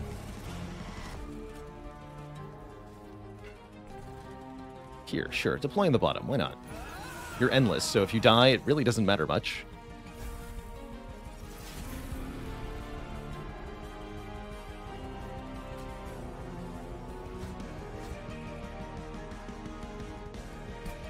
Bonk.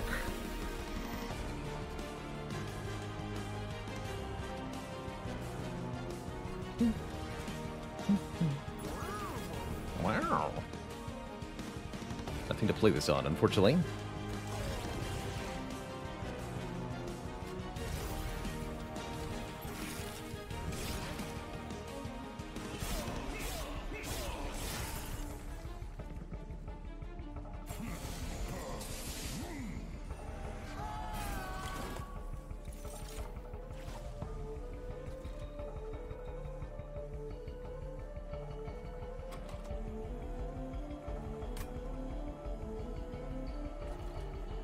So many fun choices here.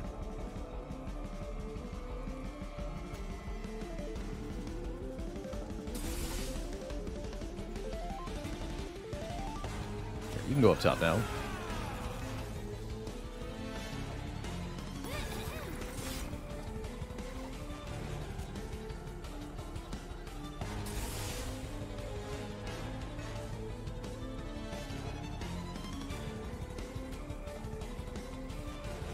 $900 damage, anyone? Clean 1,000 to the front there. Whew. Spicy.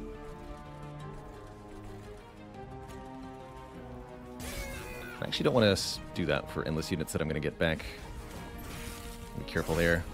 Frozen Transcend Imp, let's go. Now they're free. Telemachus, thanks for 8 months of support and the Prime sub. Keep on keeping on. Appreciate you.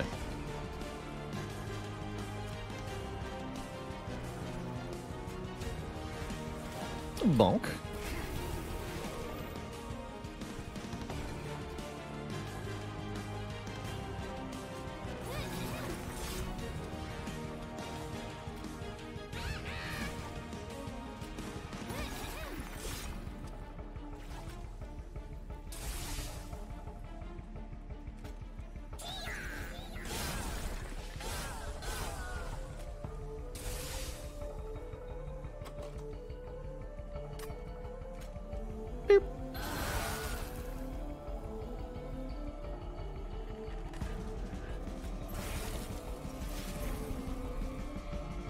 Kia.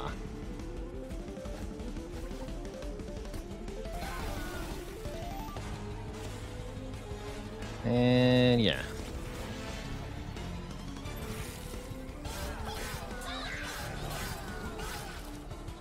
It's too beautiful, man.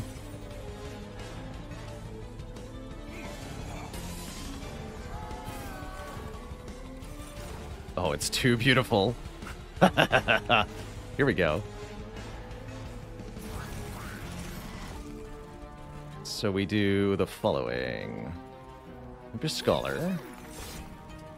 There's a Woken Rail Spike back. Then Important Work the Impish Scholar.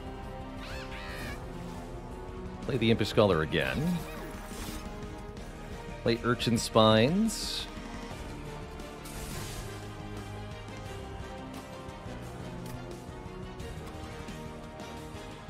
Might just get Important Work for this to work, I think.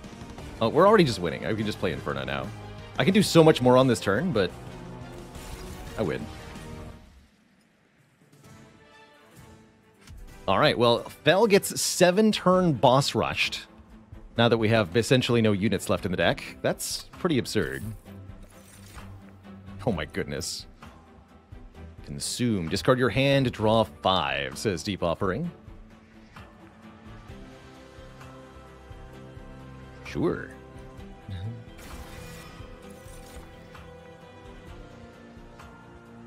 It's another consume card, but it's a good one. I think, anyway. Should allow us to go deeper into the infinite. Yeah, we messed up the run and we've created a monster. What have we done? I think I want to dupe the Urchin Spines, right? I'm pretty sure I do. Yeah, I think Transcendent is able to bring back multiple consumed cards at once.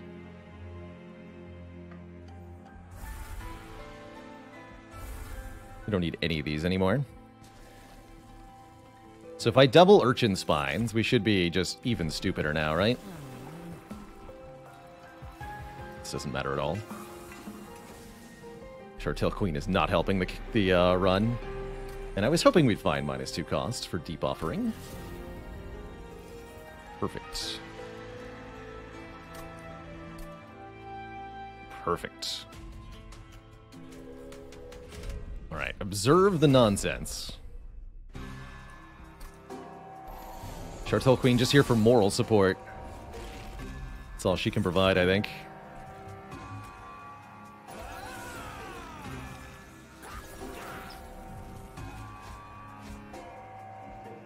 Bonk. No consumed cards yet. That's right, we're always just going to draw that. It's fine.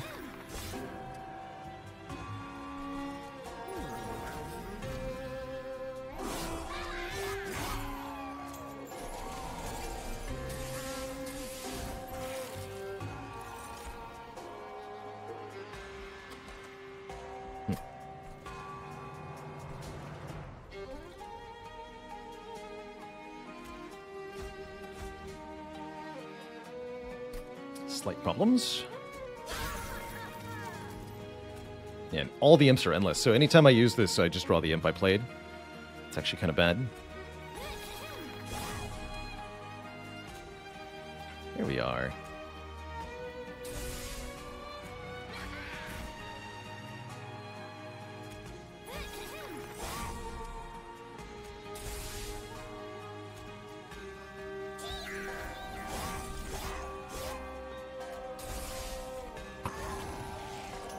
Build your own Inferno.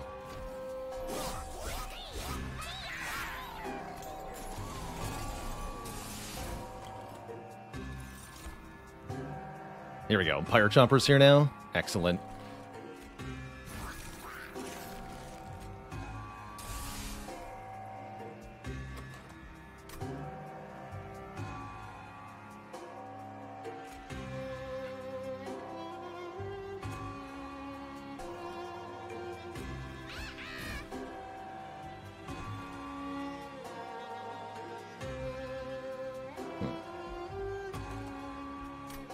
Awkward. Once we play this, we don't have any cards left.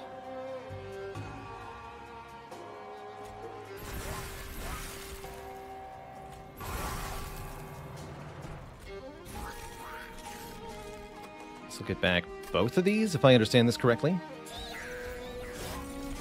Yes, we get back both Urchin Spines. Okay, yeah, this is starting to get stupid.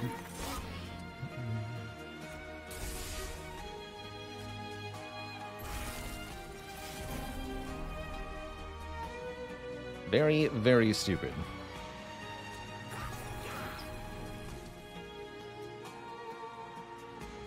So now I can play important work on you.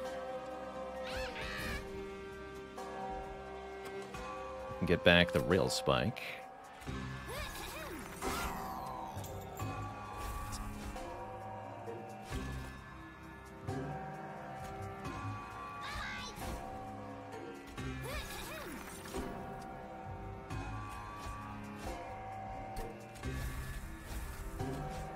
Deck is weird.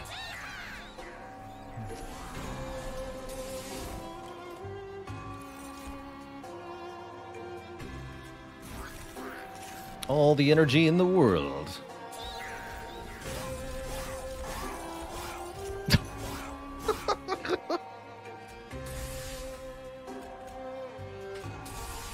Oh my god.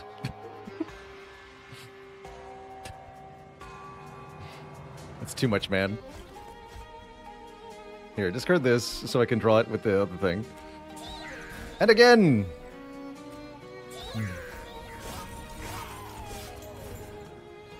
24 Ember. No, 28 Ember. Excuse me.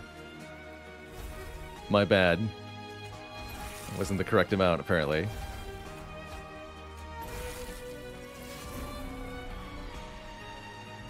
Oh my lord. Then I can do this. And then we can do this. I have all the Ember now. Oh my god.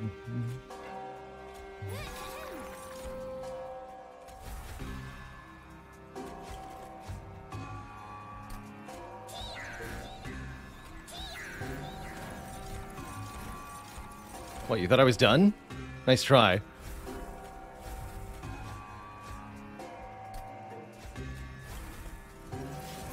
Alright, now the Inferno is free. Kill everybody. Just because I can, I guess. Draw the Shartail Queen player again. Draw this Imp. Can't play that Imp, though. Or can I?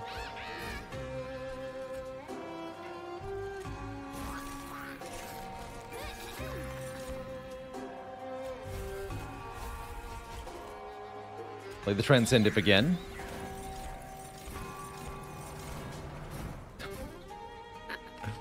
It's a real shame there's no enemies here.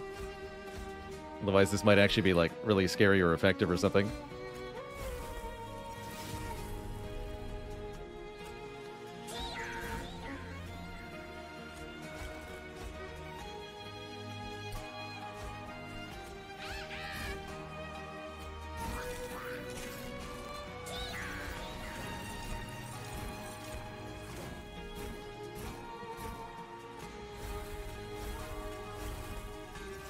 Alright, I'm good. We can, I guess, arbitrarily scale Shardtail Queen like this, if we wanted to. Let's just stop the turn, though. Yeah, and we have Ice Cream, too. Like, dang, dude. It's so absurd. Just, like, absurd. Here, just everybody die for the moment. I don't need any of you.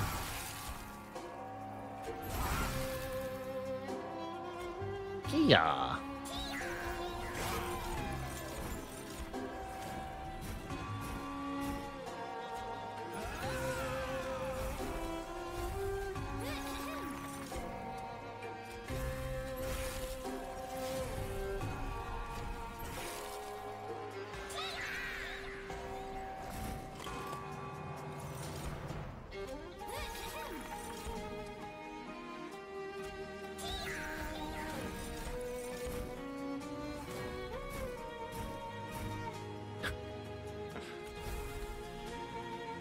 Too much.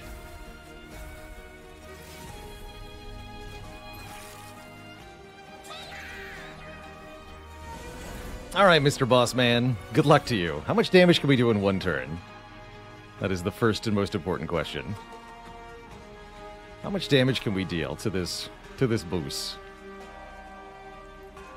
I also suspect the answer might be all of it. Let's just have a quick look-see here.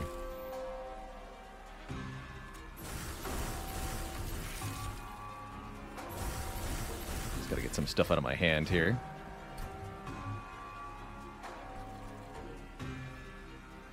We're actually polluting the deck with imps over time, actually. We do run out. Since all the imps are endless, there's no way to get rid of them, which is a hilarious problem.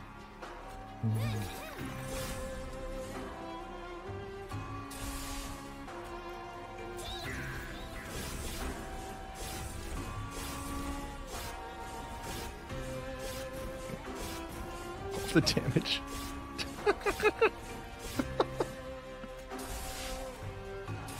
What on earth, dude?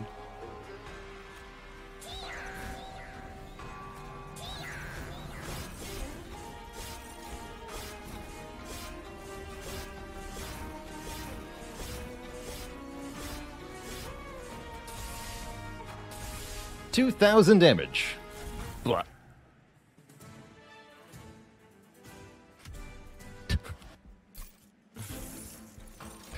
I love it. Battering ram could be like stupid broken. If we get one armor imp.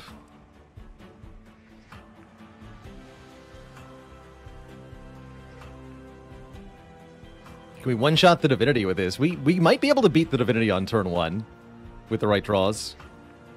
More realistically, turn 2 or 3. I'll skip the battering ram. We've got our Inferno. Glacial Seal apparently has not been won with. Well, let's fix that.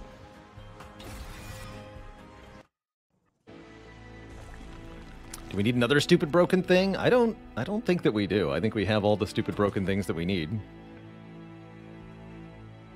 Fewer cards would be better than more cards. We can get rid of Vent at minimum. Nobody needs Vent. Crypt Builder can also go. It's also unnecessary. Anything I want to duplicate? Getting rid of one or more of the offering tokens also might help. They're just kind of taking up space.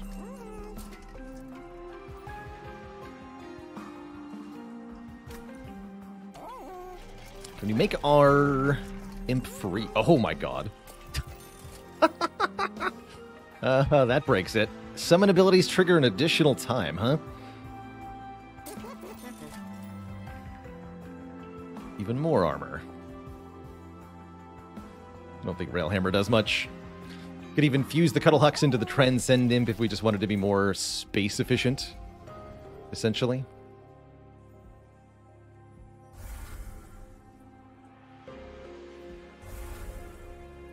Jaws96, thanks for the Prime sub.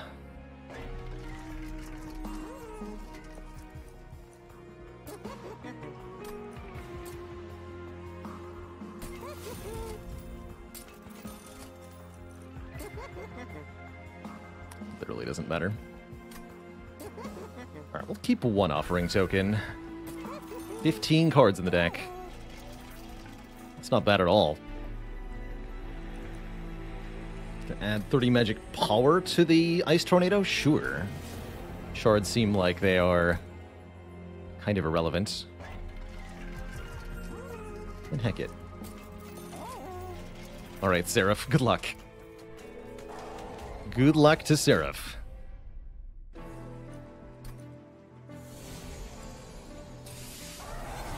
will soon become nothing.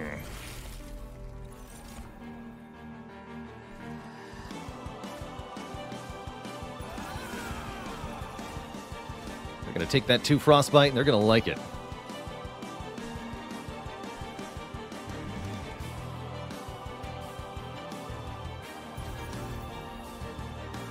Oh my.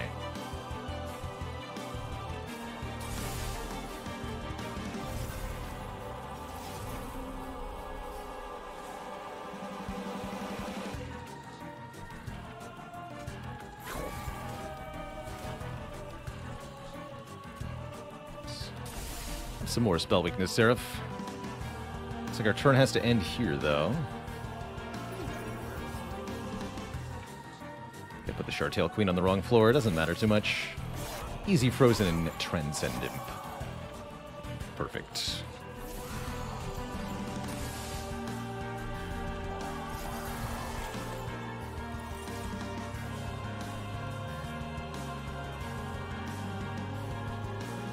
Simple perfection.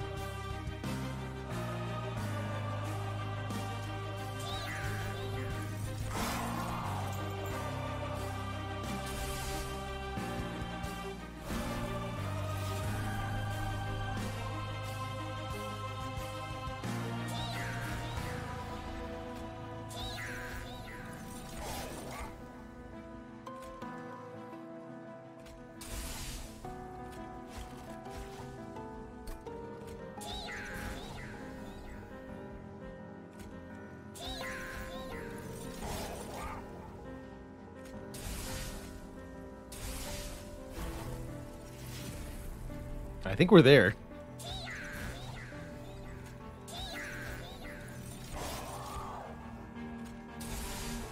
Yeah, Railspike always draws important work. Easy peasy. Yeah.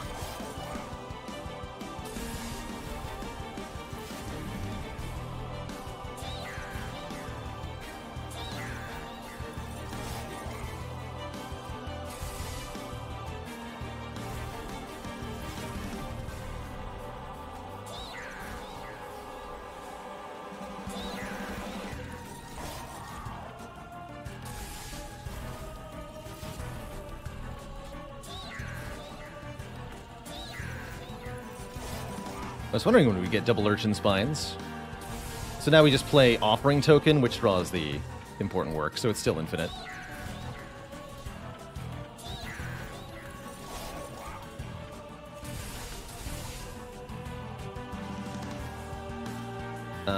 Now I have to play Deep Offering, though, yes?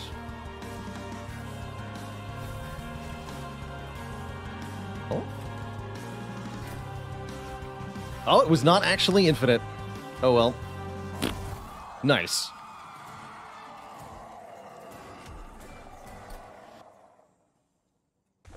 Clearly the perfect amount of damage to deal.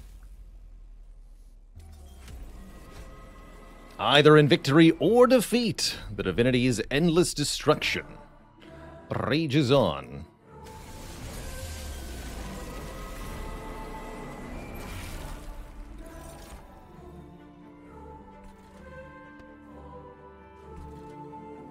So divinity is present on every floor simultaneously, which makes for some interesting stuff here.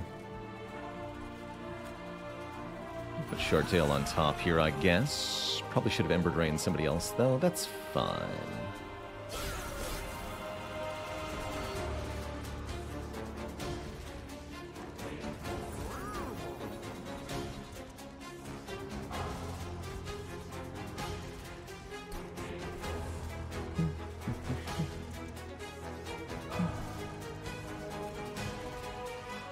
Let's use this on the top floor.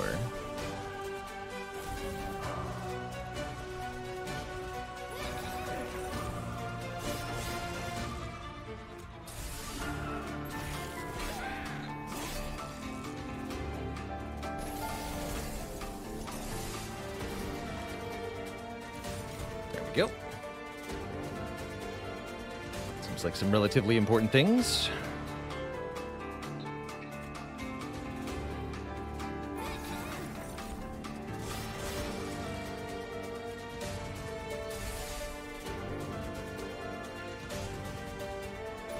Hand. Draw specifically those cards? Sure.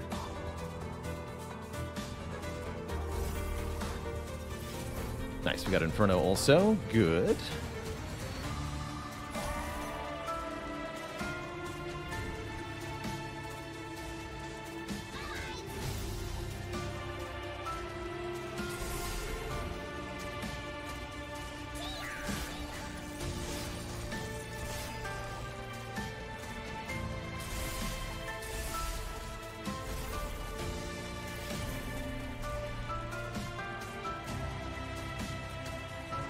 Sacrifice you. Draw you. Gonna try to put 3 cards in my hand, but there aren't 3 cards to put in my hand.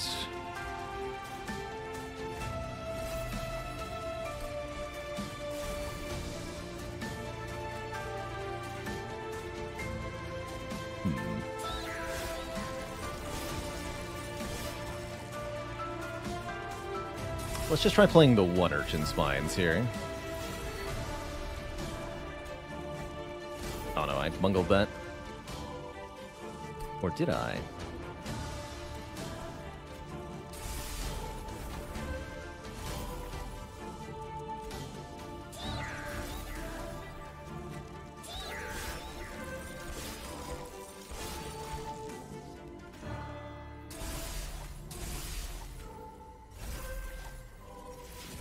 Ooh, now Impish Scholar is free, that's good.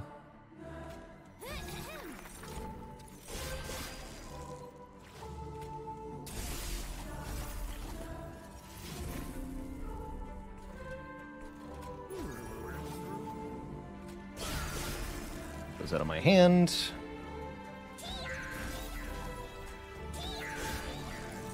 Looks like we're already there, but I think we can do better.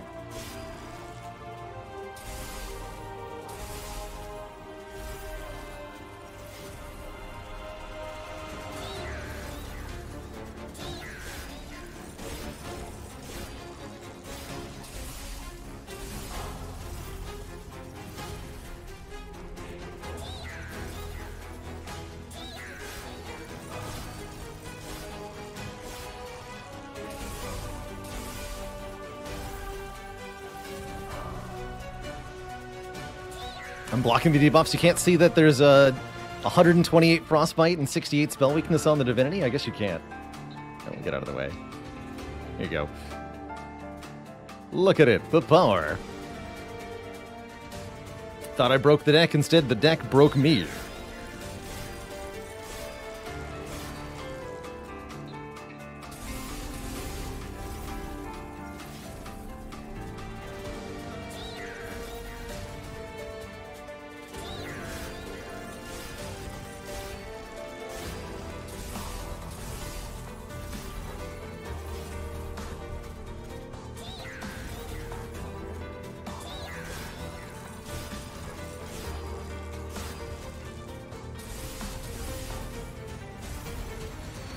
Not done yet.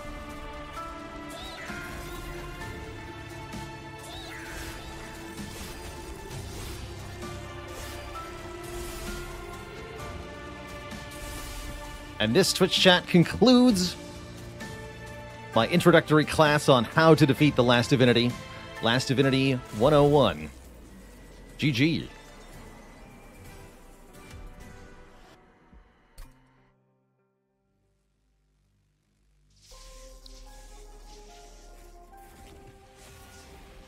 Get bonked.